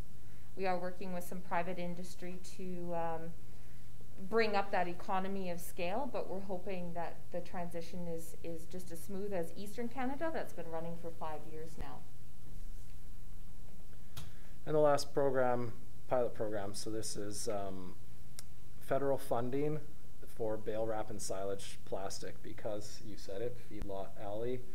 We have a lot of silage plastic, a lot of dairies in the county, so a lot of bale wrap. Silage film is essentially the same type of plastic as a grain bag. It's just managed differently. So silage plastic will cover a bunker of feed just on the top, or it'll be a tube like a grain bag with the feed in it. However, it's not like grain bags. They're cut open and extracted, and you still have one massive sheet of plastic. With silage film, the farm will cut off a section to expose the front face of the bunker of feed to feed their animals that week or 2 weeks. Just enough for that. So you end up with 4 to 12 foot wide strips that are 20 to 150 feet long. This is the problem where you stick it in a manual baler, tighten it up. It's beautiful for transporting, but when it gets to a recycler and they remove the ties, it explodes and you have short pieces of plastic, which their equipment's set up to take a piece and it feeds in on a conveyor into a shredding system. So what we've been working on is, again, the issue is bulking up, densifying the plastic. That is the biggest challenge with any recycling program, is densifying it to get enough weight to justify the trucking costs to get it to a recycling facility. So Full Circle Plastics, they're based out of Nobleford. They make dimensional lumber out of recycled plastic. They designed a baling system for us, which is used on farm, and we also have it at all the transfer sites in the county. DBS Environmental, because they operate the transfer stations, they've been helping operate, move material around and whatnot. And so essentially this is what it looks like. It's drill stem pipe with 4 walls of recycled plastic. You could do lumber with this. And there's a top lid that swivels across, winch to lift it up and down, and there's a chain hoist used on the back. So it's manual. There's no power required. It can be put anywhere in a field, wherever a bunker is for feed, where that plastic is. Plastic is folded and put in there, so just a photo from the back. The chain hoist is used manually to compress the plastic. So all we're asking farmers already, or the feedlots, what they typically do, there's 3 things. They will fold it, roll it, and take it to the transfer station, which is, we can work with that to get them to just fold it into squares, which is what we want, so that you can just lay the squares in so that they compress nicely. The other thing they do is they burn it, which nobody wants happening, but I'm sure everybody's seen the black plumes in the county, as you know, typically at night, or they dig a hole and bury it on the farm. I've chatted with many of the very large feedlots here, and they haven't really had options, and so we're testing this and seeing the feasibility of doing this. To take a piece of plastic, a silage, a piece of plastic like this, and fold it and prepare it for this machine, myself doing it on a windy day, I tested it in the worst conditions possible at Monarch Feeders. I went out there, they have one of them. I did it myself with them watching, just to show them. It took me about 3 minutes to handle the plastic and fold it up properly and put it in the machine. What they were doing before, Monarch was really great. They were actually taking the roller that you guys have, rolling a piece, tying the next piece to it, and keep rolling. Very labor intensive to manage their plastic. They're very happy to use this to fold it and put it in. The biggest concern for many of the larger feedlots is the time commitment. It's going to take us time. Normally we just take our plastic with a loader, put it in the BFI bin, and it gets hauled away. So those bins, again, it's bulky plastic. If they can remove that out of there, their costs go down. So testing it on a few of these feedlots, as well as a couple dairies, hopefully get the message across, and we can expand it further to more of them using it. But essentially all they need to do is fold the plastic into 4-foot bundles, 4x4, put it in, you compress it down one time, manually lift it up, compress it a second time, tie it off with twine, 6 strands of twine. There's space in the bottom for forks, for equipment, forklift to lift it out, because that bale that is 4x4 by 2.5 feet, that weighs 560 pounds, that one does. So lifting it manually is not going to happen. There's a bale kicker that we installed. It can all be run manually without power or other equipment.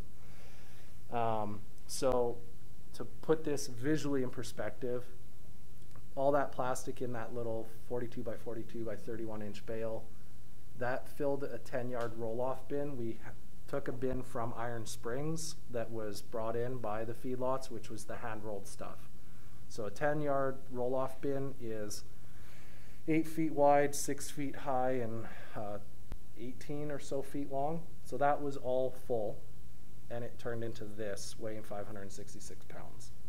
So you can stick fill an entire semi-load full of this and overweight the axle weight of the semi to get it to the recyclers. And our test loads have already gone to the recyclers in the province. There's 2 in the province that handle grain bags. One of them will take this. We have another market in the US that will take it as well. And so there is now a solution. The bale wrap, we're also working on testing, getting the bale wrap to compress it down, same thing. And so Lethbridge County is the pilot, the poster child for it. And that is it. Any questions beyond what's already been asked?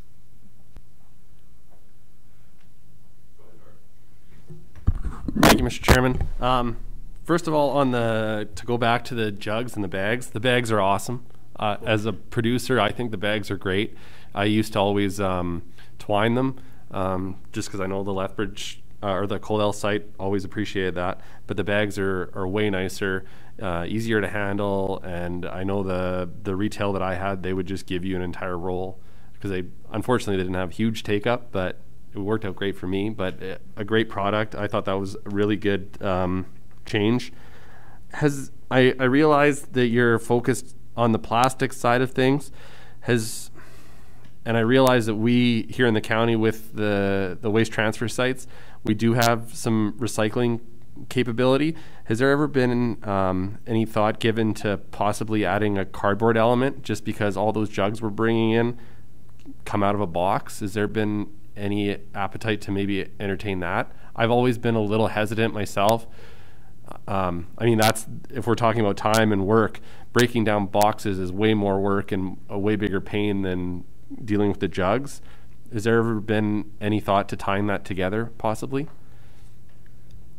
I can start and you can finish. So, yes, we're constantly working on this. So we actually have what's called a Sustainable Packaging Committee, which is with our members, so the folks that make the products, to find better ways of how to package everything so that we reduce the waste, first of all, that comes to the farm. So how can it be packaged differently in the boxes, the jugs, whatever, to make it more recyclable? Breaking down the boxes, I understand that's a challenge. In terms of the recycling, if they're clean, which they should be if you just take it straight out and you don't put an empty jug back in it, it can be recycled in the normal municipal cardboard recycling. But then yes, breaking down is a concern. Depending on the site across the province, some of them will take them unbroken down because they have a cardboard compactor. Okay. And so it doesn't matter. So it would be checking with, I don't know if I know Iron Springs has a compactor, but I think that's for all their other big things like couches. I'm not sure about the cardboard. Do you have anything to add to that? Yeah, just that as long as it isn't contaminated, like if you're punching the jugs in the chem handler and then putting them I know I've done that. This year I really tried not to do that, but I would, like you said, you'd put them in the handler, pop them, and then throw them in the box. And then I had a big cage that I would throw everything into, but I never felt comfortable taking the cardboard into the municipal site then after that. Yeah, municipal site, or even the egg retailers. So a lot of the egg retailers that you bought the product from will have some sort of cardboard bin too for you to throw that stuff in when you're bringing back your jugs. Typically in Saskatchewan, Alberta, it's a municipal site. Oh, right. Okay. Sorry, yes. And then the other thing that Clean Farms at beyond our level is working on is decoupling the surfactant with heat or something like that, so that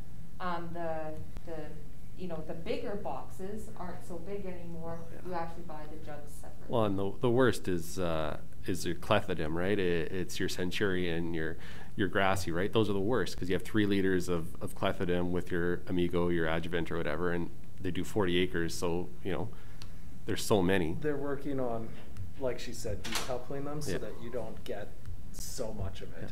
And and maybe just a second question, just to follow up on what Claus asked about the I know there's work that goes into this, but I mean, I think it's the right thing to do, but I know you can't always convince people to do the right thing. So has there been any, and I know there has been conversation because I believe you mentioned Saskatchewan offers it, to incentivize, like for my 432 liter of Liberty, it's I think it's $500 at my retail for the deposit. Is there has there been any appetite to place deposits on the bags, on the silage wrap, on that kind of stuff, so that we see more uptake? Or I realize that's some murky water, but just a question. It's a good question, because it came up, it's come up, you know, before regulation in Saskatchewan and all the way through, and now it's, you know, it's a regulation in Manitoba and Saskatchewan. So the idea is to try and harmonize because the grain bag for sellers are the same. So the problem is when we did the calculation with having some sort of a return deposit system, is right now there's 25 cents a kilogram on every grain bag. Works out to be about $50 a grain bag. So the producer does pay that. It's a visible fee, and they never see it again. In order to make that a return deposit system, the administrative burden of having that system in place creates almost a $75 environmental handling fee plus whatever the return deposit fee is. So say it'd be about $175 because it's just administrative burdensome. So with every province, we do have these silos that operate. We're governed by boards, an overarching board of Clean Farms, plus every province, like we have the APRG, in Saskatchewan we have the SASC, in Manitoba we've kind of blended the two together. They kind of oversee that, and it can be different per province, long story short. Right now, it's a visible fee, environmental handling fee, one time, and it's gone, to try and keep the administrative burden as low as possible. And then it's my job to try and reduce those fees over the course of the year. And it does look like those fees will be reduced over time. So a deposit system costs more to the user, much more than an environmental handling fee.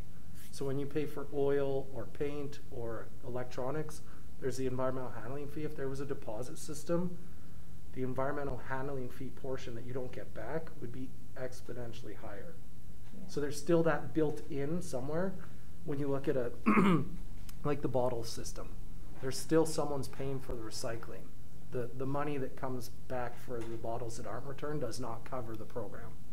So like she was saying, that it's 50 cents a bag, it would be, or sorry, $50 on average a bag. You'd add an extra 25 and then the deposit. Yeah. So there's still like, it increases the cost, and that's a factor that's. Yeah. Now provincially though, so this is where we kind of would have a line drawn in the sand.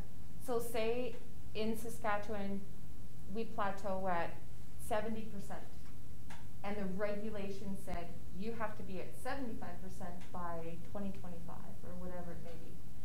Then we have to start thinking, okay, how are we going to get that extra 5% of material? Then we start talking about, okay, what is the cost of the program? How can we get more material?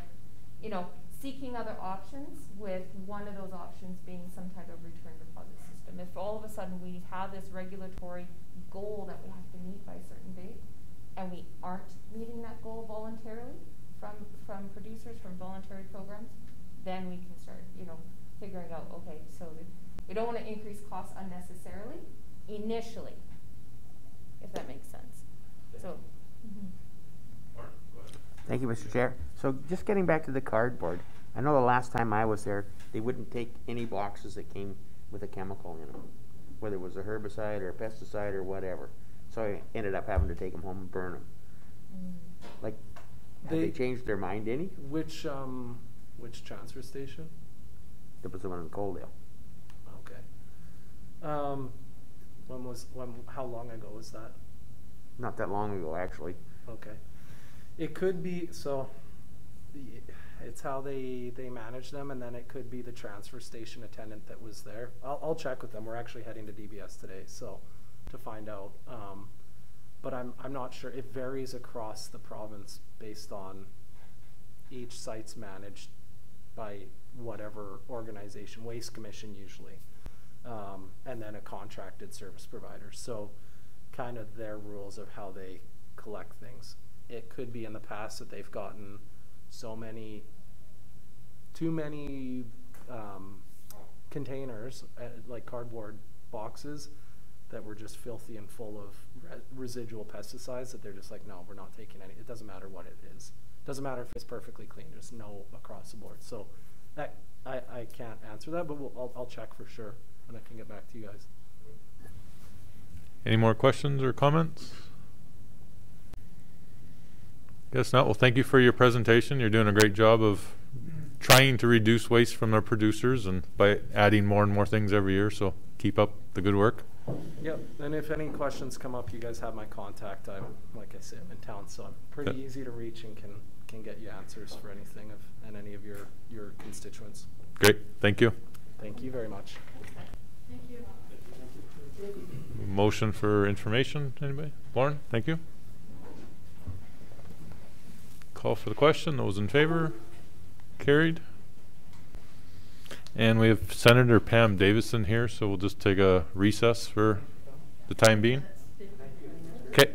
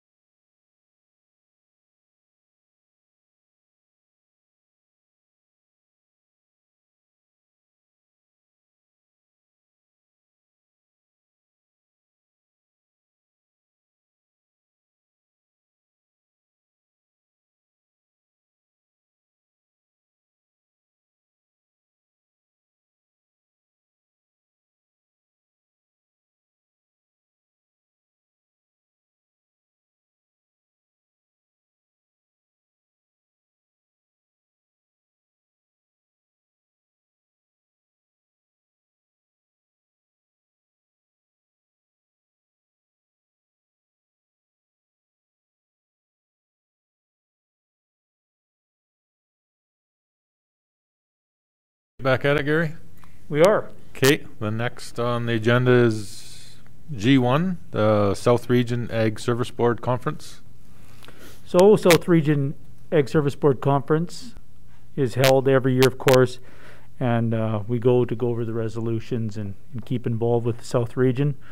This year it is intended to be in Cardston on the October the 6th, and of course that'll be up in the air whether it's in person or online.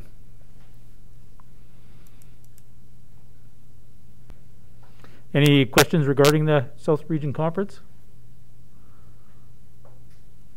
What time in the morning does it start? Usually they start 9 o'clock, but we haven't received anything. And I think folks are holding off just to see on COVID and whether it can actually happen. For you, 5 o'clock. Pardon me? 5 o'clock. 5 o'clock in the morning? Then I can make it. So hopefully in a few weeks we'll have a little more idea what may or may not happen, I guess. And When I know, I'll forward it through Ann to council, and when we'll see who wants to go. okay, Tori? Thank you, Mr. Chairman. For the time being, would you still like this, the recommendation that's here, Gary? Do you want to still go ahead with that for the time being? I think we can, or we can just add or have a virtual one like we did last year here in the office, if that's available. And then it's done with. We don't have to bring it back. Okay, I'd move the recommendation then, Mr. Chairman, that the ASB recommend to County Council that any member of the Agriculture Service Board wishing to attend the South Region Conference in Cardston County on October 6, 2021 be permitted to do so. Thank you, Tori. And since it goes to council, we'll go through it again in whatever, 2 or 3 weeks probably anyway. So Yeah. any questions or comments? Call for the question. Those in favor? Carried. And just a note on the provincial conference, I didn't mention that in my report. It's intended to be a live person event too at the end of January in Edmonton at the Westin Hotel. I believe it's the 26th or something like that is the start date. But everything's up in the air and everything is rolling out slowly. Okay, G2, the ASB terms of reference. So the Agriculture Service Board, we've created terms of reference, and this is how the ASB structure is structured and is to function. And it's going to replace a couple existing policies that we've had. This is we've never really had a proper terms of reference on how everything is spelled out, on how many are involved, and precisely how our Ag Service Board runs. Jeremy did a lot of work on this one, and maybe he wants to speak as well. Yeah, just as per the MGA, any standing committees of council, so the ASB board being a very important committee of council, has to have a terms of reference. So this was one of the ones that was identified as one of the committees that we have that does not have a terms of reference, basically for guidelines and so on for the governance process. Is there any questions in regards to what's contained within? It's fairly straightforward as far as the layout, and it's in a similar format to some of our previous terms of reference. Very much we took the existing one for the Emergency Advisory Committee, obviously reworded it, rebranded it essentially to be for the ASB purposes. And I'll just flow through it a little bit, touch on a few things. So the purpose is, this is why Agriculture Service Boards exist. Kind of lays out that it comes from the ASB Act. The scope, the Ag Service Board Act allows us to have certain responsibilities. The bullet points there, that is straight from the Ag Service Board Act on our responsibilities that apply. And of course, moving down, the legislation that enables us to carry out our functions are the Weed Control Act, Soil Conservation Act, the Ag Pest Act, and to some degree, if there ever was an animal health emergency, we'd be involved with that as well. So the official formation, it just says the legislation that allows us to form an Ag Service Board, as well as what the makeup of the Ag Service Board is. So our Ag Service Board currently is made up of all of council. And also, in addition, it has the CAO, the Director of Public Operations, and then myself. And those administrative duties are non-voting. And I, with the help of the Executive Assistant to the CAO, we schedule the meetings and set up everything that you've seen here today. So the goals and objectives, that's just what we plan to do as an Ag Service Board. And the governance, it's just a simple moved or carried, and it's got to be 4 of 7. Also 4 of 7 to make so you can have a meeting. Authority and responsibility. So the committee is absolutely separate from council, so it can't do any of the functions that are intended for council. So there's only limited things we can do. That's why you see many of the motions here are forwarded to county council. So if it was a separate board, I mean, that's how that would work. And then this terms of reference will be reviewed every 5 years.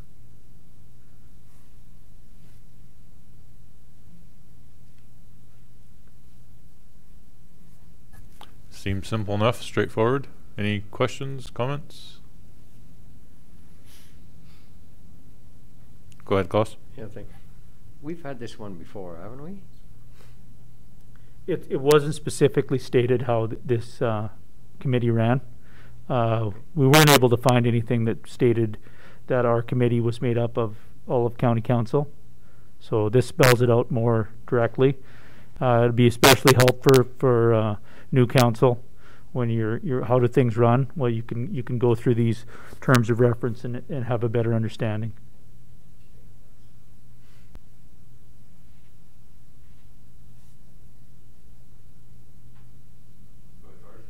Thank you, Mr. Chairman. I'd move the recommendation that this be moved to council for approval. Thank you, Dory. Any questions? Seeing none, call for the question. Those in favor? Carried. And next on the agenda is the Ag Service Board level of service. Gary and Jeremy, go ahead. So as well, Jeremy and myself have been working on this for quite some time. A lot of work going into this one to just describing everything we do in a level of service document. This document mirrors our Agriculture Service Board grant, so we're obliged to meet the requirements of our grant and do the things as best we can that we said we would. So everything that we've done here takes into consideration our ASB grant obligations. So the intention is that we'll create this document, and then through budget, if things need to be added or subtracted, that's the time likely to do that. And this just gives us clear direction on what we're going to do and a clear understanding for council of what our level of service is. So we'll move down to the actual document. Nice little spray truck on the front. So the purpose and considerations of level of service, like we said, it takes into account what we do regarding our legislative activities and what we said we were going to do. Our scope of responsibilities, well, we're basically vegetation management. We do mowing and spraying activity along with some parks and a few other activities, tree removal. So also do a little bit of work for transportation. So what is the level of service? Well, it's the expectation of our rural citizens and community that we have a standardized level of service that they can count on, and if they need to ask for something more that's comes through budget, we just can't go on the fly our resolution of council that if we're going to do something that more than we said we're going to do in the budget. So now we get into the actual meat of it, and one of the areas is delivery and support of the Weed Control Act. This is an area that is mirrored, like I said, in our Ag Service Board grant. The bullet points here, weed notices, weed extension, leafy spurge, etc., those are all our policies that relate to the Weed Control Act, and they're found in the appendix at the back of this document. So this is going to be the new form we see our policies. So every year when we bring this back, previously I would review a policy one at a time and sort of carry them out through a number of years. It'll be easier to change those policies and bring it back for changes all at once a year, And then we're reviewing our policies every year as well. So our level of service measures, in that area, what you're going to find, that's part of our Ag Service Board grant. It come directly out of there. These are the things we said we were going to do. So this is a better format than the grant for sure. It's easier to read, and it just states all we do. And we're going to, such things as having weed inspectors, the amount of the municipality right away that will be sprayed. You guys have heard me that we always spray a third. Every year it's going to be brought in front of you. Thank you, Mr. Chair. Just a question, Gary. It says 2 weed inspectors will be continuously appointed. So do you still have that one? We used to have that weed inspector who did a multitude of counties. You still have that person in place that worked in different municipalities as well as ours? We do not have that position anymore. So it was a year ago. It was decided to a number of counties didn't want to be involved anymore. So if you wanted to contract that person, you had to do it on an individual county basis. And the person that was doing that was to contact the counties and provide a presentation on what he would do for you. He did not contact Lethbridge County to provide any services or give us any fees. So we don't have that one anymore. And the 2 weed inspectors that are continuously appointed, by nature of my position, I am a weed inspector. So then we also have the assistant ag fieldman that is a weed inspector. We don't use him as much in that function as we have a seasonal weed inspector as well. So weed inspection isn't just during the season. We go to the seed plants and we take samples and we're going through weed content. We get calls, blowing kochia and things like that we have to deal with as well. So you need somebody always available to do that work. So, and then the level of service, the measures there, that's just everything that I'm bringing back to the Ag Service Board meetings and reporting on. That's why I'm reporting on all those activities, because the government requires me to do that as well. So, moving on, support of the Ag Pests Act. So that's the next act we deal with. A little bit less money there because we're not intensive work. I mean, weed spraying brings lots of work. So there's all of our policies that dealt with that, from the Norway rat, coyote, skunks, pest surveys for the province. And then we get down, it's the same thing. These level of measures from our grant states what we said we were going to do. Moving a little further, the next area, it's the third act we deal with. It's the Soil Conservation Act.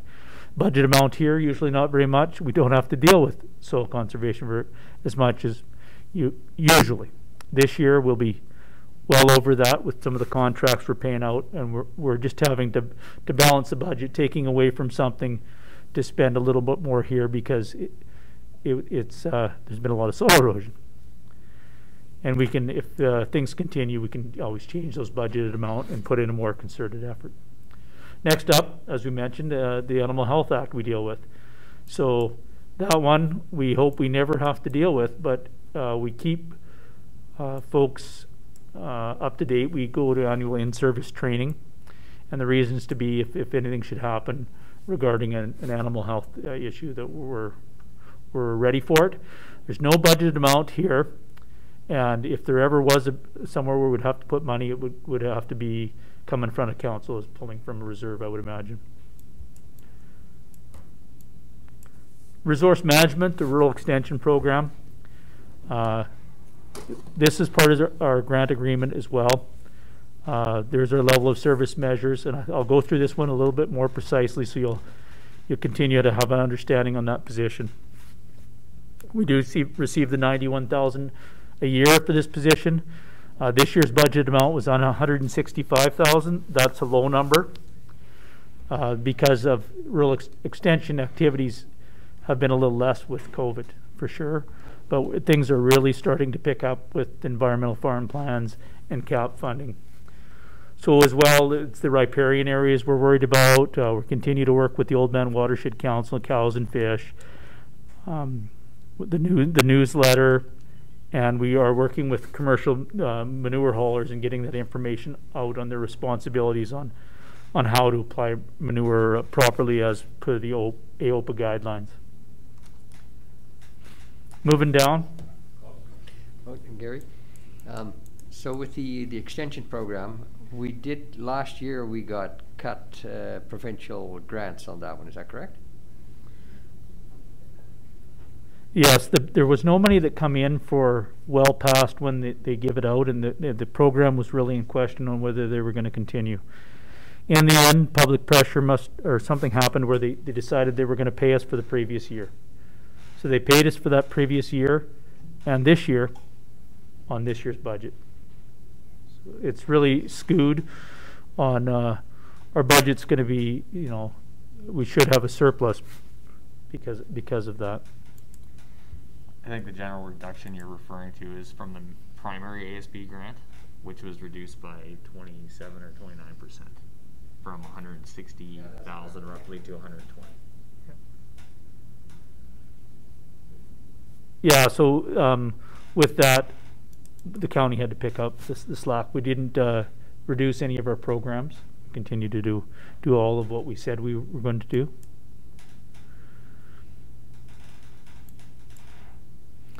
So roadside mowing, this is the biggest function we do. There's this is combined with roadsides, hamlets. There's a number of mowing that falls into that amount, and this is part of our. This isn't part of necessarily our grant agreement. Mowing is outside of weed control, but we use it as a integrated pest management, and a certain amount can be applied to the grant, but not a whole lot. And the value of mowing can be seen, of course, this year if you go down some of the roads that haven't been mowed, and just the weeds that are on them. I mean, mowing twice a year, it certainly helps in our weed control efforts. Moving down to rental equipment. So just one on the mowing thing. Actually, one of the reasons too that we do the mowings is for safety, of course, that people can see things, right? Like especially by intersections and this and that. Have you noticed that that we did it less this year? That there were more. The weeds were that there were weeds or grass was that high that it could be implement and not be dangerous and not that we didn't have it the same as other years. No, we've had at our level we've had the same, but just that the province's provincial highways. I'm not sure of any data for collisions on that, but if you drive down our roads before they're mowed, you're driving down a highway, you can really see the traffic coming off onto the highway aprons, which is a big safety factor. I think it really helps for safety at intersections when our gravel roads are mowed right up to the apron. You can see the traffic coming, like it's elevated almost. Some of that grass is 4 feet high, and how high is a car, right? So, no, it's because I did have some inquiries of that from the ratepayers, yeah. So regarding transportation or ours? Yeah, transportation and yeah. that and the county roads, same thing. That because it was a little bit later this year, I assume. That no, you started, or it just depends where no. you started, of course, right? So with that program, we move it around. On the start, depending on where our spray area is for that year. So our spray area being out in divisions 4, 5, and 6, we stayed out of that Park Lake area. That was part of our spray area. That's why it was a little bit later.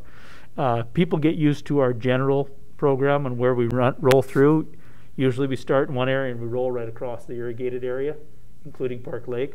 So we had to leave that area for our spray trucks to control the weeds. And what worked out really well is we sprayed it all before, and then after it was mowed, that area in the Park Lake in that area is some of the cleanest ditches that are in the county this year.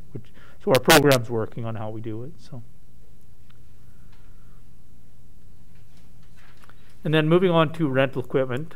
So the rental rates are set out in our schedule of fees, and then we will provide a list of the equipment, and this will change somewhat. Some of the equipment, if we're not getting a lot of use, we'll sell it, and maybe we're adding more as well. So that's in the schedule of fees bylaws. Moving on to parks, cemeteries, hamlets, and subdivision.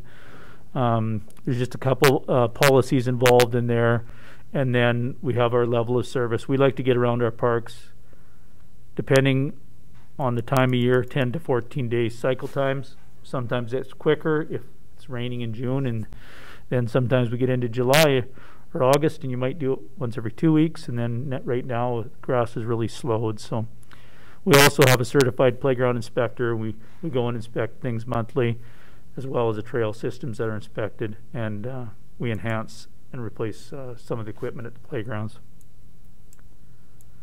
Cemeteries, it's the same as you've seen in my report, twice a year. As you can see from my report earlier, the correlation to actually what we're doing, and this is the reason. We always had a set standard level of service. Maybe you guys just didn't see it, didn't see the whole picture here. So now we're bringing that all together.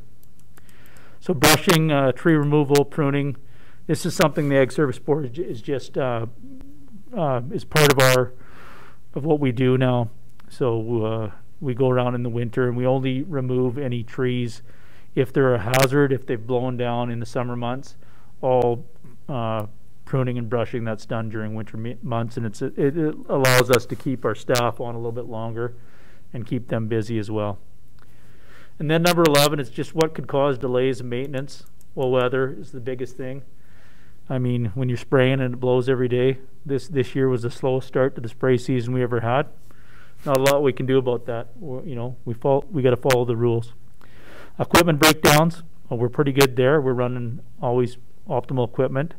Intense farm activity, when there's a silage haul, potato haul coming up, mowers are moved around to avoid those areas as well.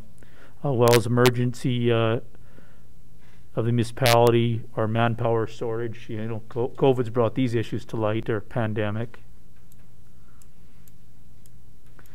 So just to conclude what we talked about, our level of service, that's a balance between the legislative responsibilities that we set out in our grant and what the public wants, and then of course council has to consider that and give the proper budgetary amounts. So and I report on all of our activities to government every year and what we do, and we have to meet those. We want to meet those requirements, so we keep our budgeted amount for both streams of funding. So if you move down, and finally is the appendixes. All this is all of our policies formed into one, and you just follow them through. They're a little bit different format, and we think the format works well. That each year this can be brought in front of council as one entire piece for the Ag Service Board and the level of services, and then if anything needs to be changed, it's all front and center. And I mean, like you say, often you get public feedback on the services they want, and then that's the time to bring this forward. It would be at the budget time, I would think.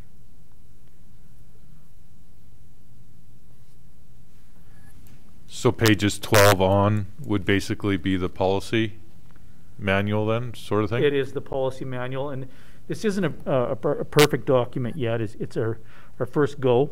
So as we need to make everything smoother, that'll come.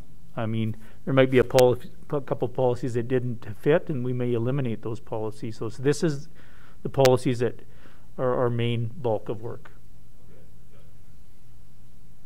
And you can see them here. They're just formed a little different. It's the exact wording.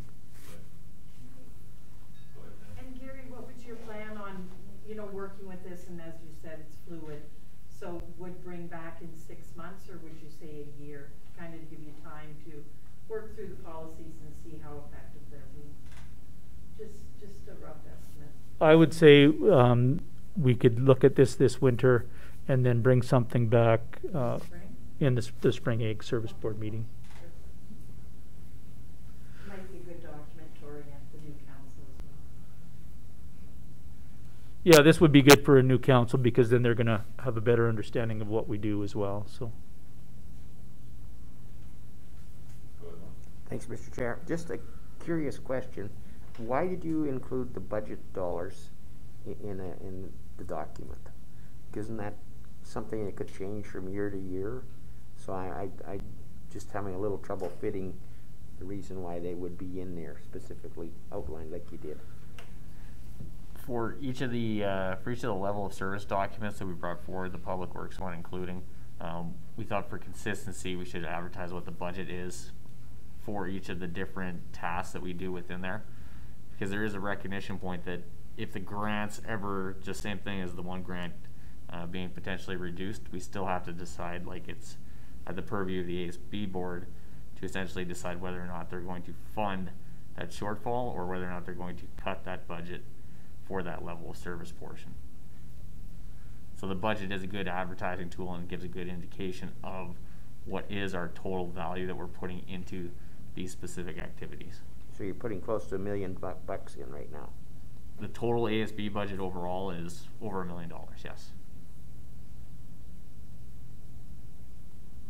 I understand what you're saying. I just find it kind of restrictive in a way and confusing in another way, because you're restricted to what you put in as a budget, kind of, because it's in your document. So I guess I really don't follow the reason for it to be there. But isn't that, you're saying chicken and egg? The budget sets the number and then it's reflected in this document.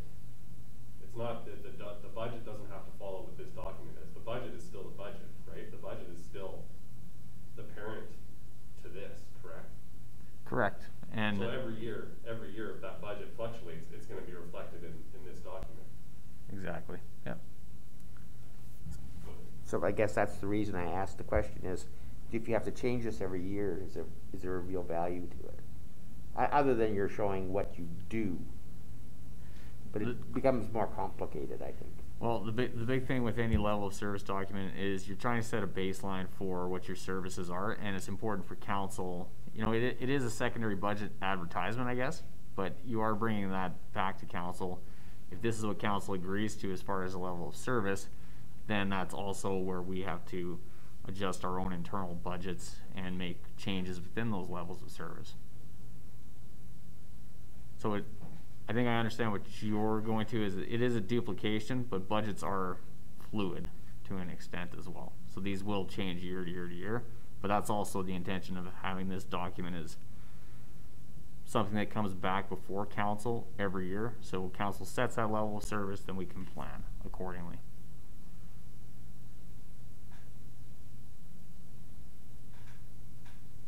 So after budget, the spring ASB meeting would come back then, more or less, because it's the closest following the budget, I guess? Correct, yeah. And this still has to go to council for approval as well. That's part of the recommendation within here. Now, the budget advertised within here, obviously, if it was changed or adjusted, it would need to be reflected within this document, because it will be essentially in some instances potentially almost a year behind, or sorry, not a year behind. It will be predating essentially when we bring this forward in the fall of 2022. It would be a forecast of what 2023's budget would be essentially at that point, staying consistent with the same level of services, because we do have increases. There's increases in chemical costs. Those are things that we see on a trending basis, as well as, you know, we're tied to union contracts and whatnot. So there is an increase in the cost of the levels of service because of some of those smaller, or some of those implements.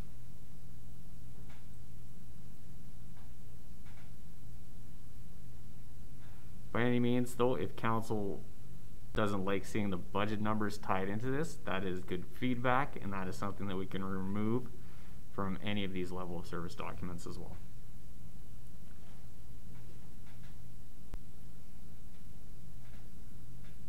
Well, personally, I feel it's a good thing to have that bunch of numbers down there. It gives you a bit of an indication where you're up against. If you didn't have anything down there, then loosey-goosey, as far as that's concerned.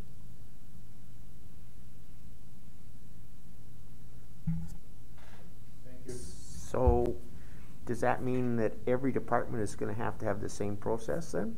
Because when it comes forward, is every department in the county going to have a level of service document with their budget put in it again?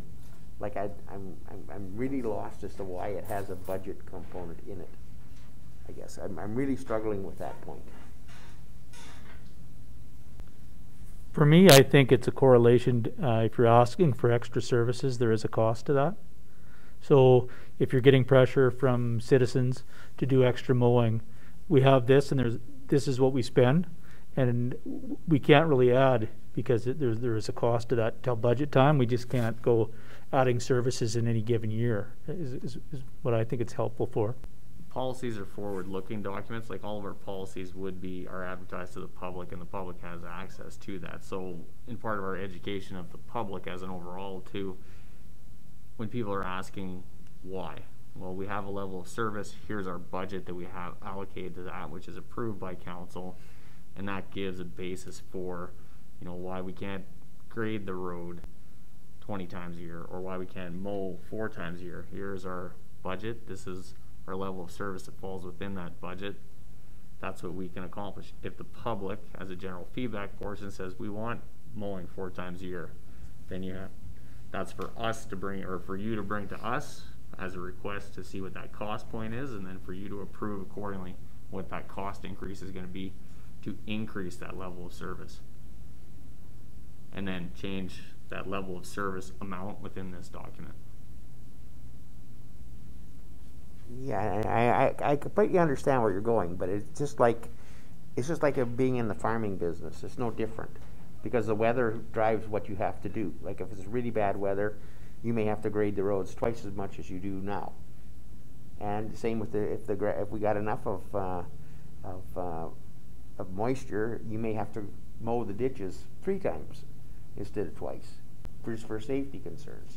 So that's why I guess I'm confused about the budget being part of this level of service, because if you need to increase the budget, then we need to look at that separately.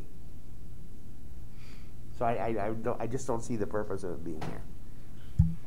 Well, I think you got to see it this way, Lauren. In anyway, that the way I look at it, you cannot just increase your budget there, because I mean, all of a sudden you have bad weather, and all of a sudden you got to gravel you got to grade your road so much more often. We don't have the equipment to do that. So I mean, we're going to be, we have our line of equipment. We have like spraying and everything too. We can't do it any more than we're doing right now, because we only have so much material to do the things. And that's why I don't see anything wrong with having this number in here. I think it's just this helps you along to see what's going where. So. Yeah, thank you, Mr. Chairman. And yeah, I like that, having a budget down there, and if it is an increase of budget needed, then that's going to be explained, and of course council has to approve that. But then at least you have a good explanation in place down there to the ratepayer down there. Hey, why did I go up? And then, well, instead of mowing twice, maybe we had to do it 4 times, and that's why. And no, I think it's a good thing to have. I think this document becomes an easier read for the public to read too, rather than the budget. So if they are looking at level of service, they can see what each item kind of costs a little easier that way, I think. I think it helps hold staff accountable too, so they know exactly, you know, like in the past, we didn't really have a lot of level of service documents, and it's hard to defend our judgments and our budgets to the public if we don't have this in place. And I think this document makes it easier and holds staff accountable as well. I only have this X amount of money to do mowing, etc. So I do think it's beneficial.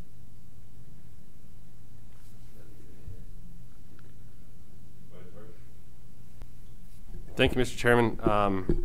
As I think there's obviously some different feelings on this. I think I agree with the last couple speakers. I think it adds transparency.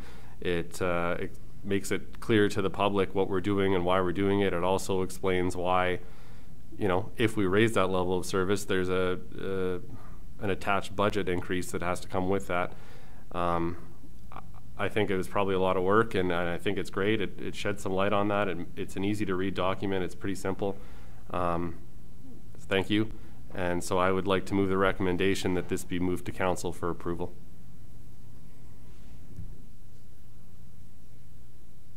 Okay, thank you, Tori.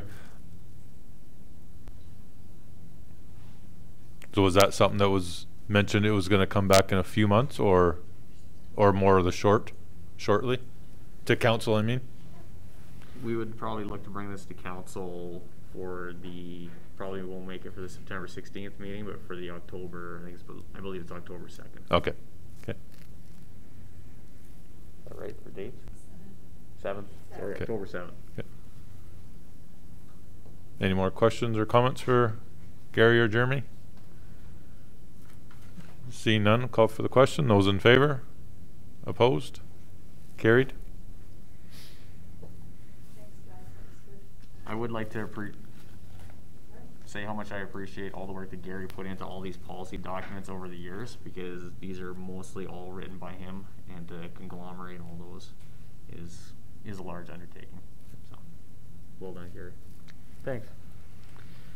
That means he got it right.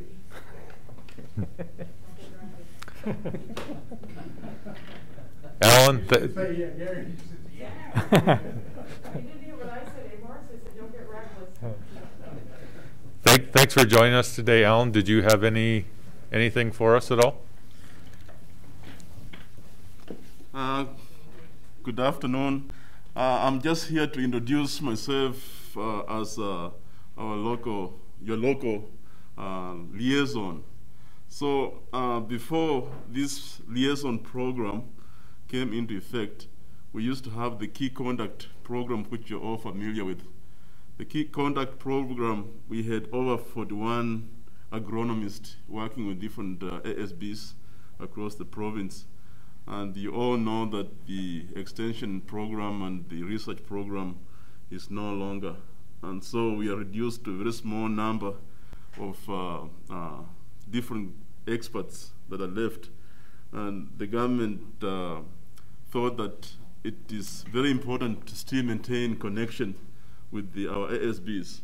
So they came up with a diluted form of the key conduct program, which they refer to as the regional liaison program. So one of the two, I have got 10 counties in the south that I work with, and Joe Harrington he's got 8. So in the south region, we have 18 ASBs. So I am your liaison. I almost say key conduct, but I am your liaison. So basically, in a nutshell, what I do is maintain working relationship with Gary and inform Gary what is going on the government side, and so he can report to you as an ASB or council. And Gary is lucky that I work with the program, ASB program, so he can phone me and ask me questions that are way beyond the liaison program. So, and the way we have agreed to work, in most cases, most liaisons are doing virtually because of time limit, but because I'm local, I told Gary, if you really need me to come and see my friends here, councillors, I can come and they can ask me any question, and I can update them on what's going on the government side, on anything, including the ASB. And I'm actually impressed that Gary came up with that terms and of reference of ASB. I see a lot of progressive counties doing that, and they try to incorporate that into their strategic planning of the ASB. And so that gives the administrator, Gary, the Ag Fieldman, a guiding principle how he does his work and what he wants to target on, the objectives, the targets, the measurables, and reporting. And from the reporting point of view, his report from 2020 looked pretty good, and that's what triggered the grants to come. Unfortunately, we had a reduction of 27% on the legislation side, and you guys got the most money on the resource management side. So on that note, Dale Krapko, who runs the resource management side, is eager to see you folks maintaining the same level of performance you did in the previous years. So I was just chatting with Gary here.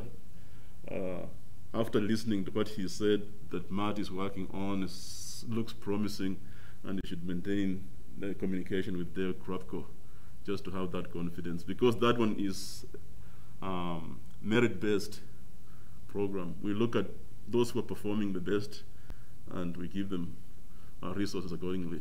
So you folks and Red Deer are on the top. Any questions? Well, thank you for that. Yeah. Where's dinner? Eh? Where's lunch? Oh. I don't eat. Look at me. Yeah. Yeah. So if you need me to come and update you of anything, I'm available. Yeah. Thanks, Alan. Yeah. Yeah, thank you. Thank you.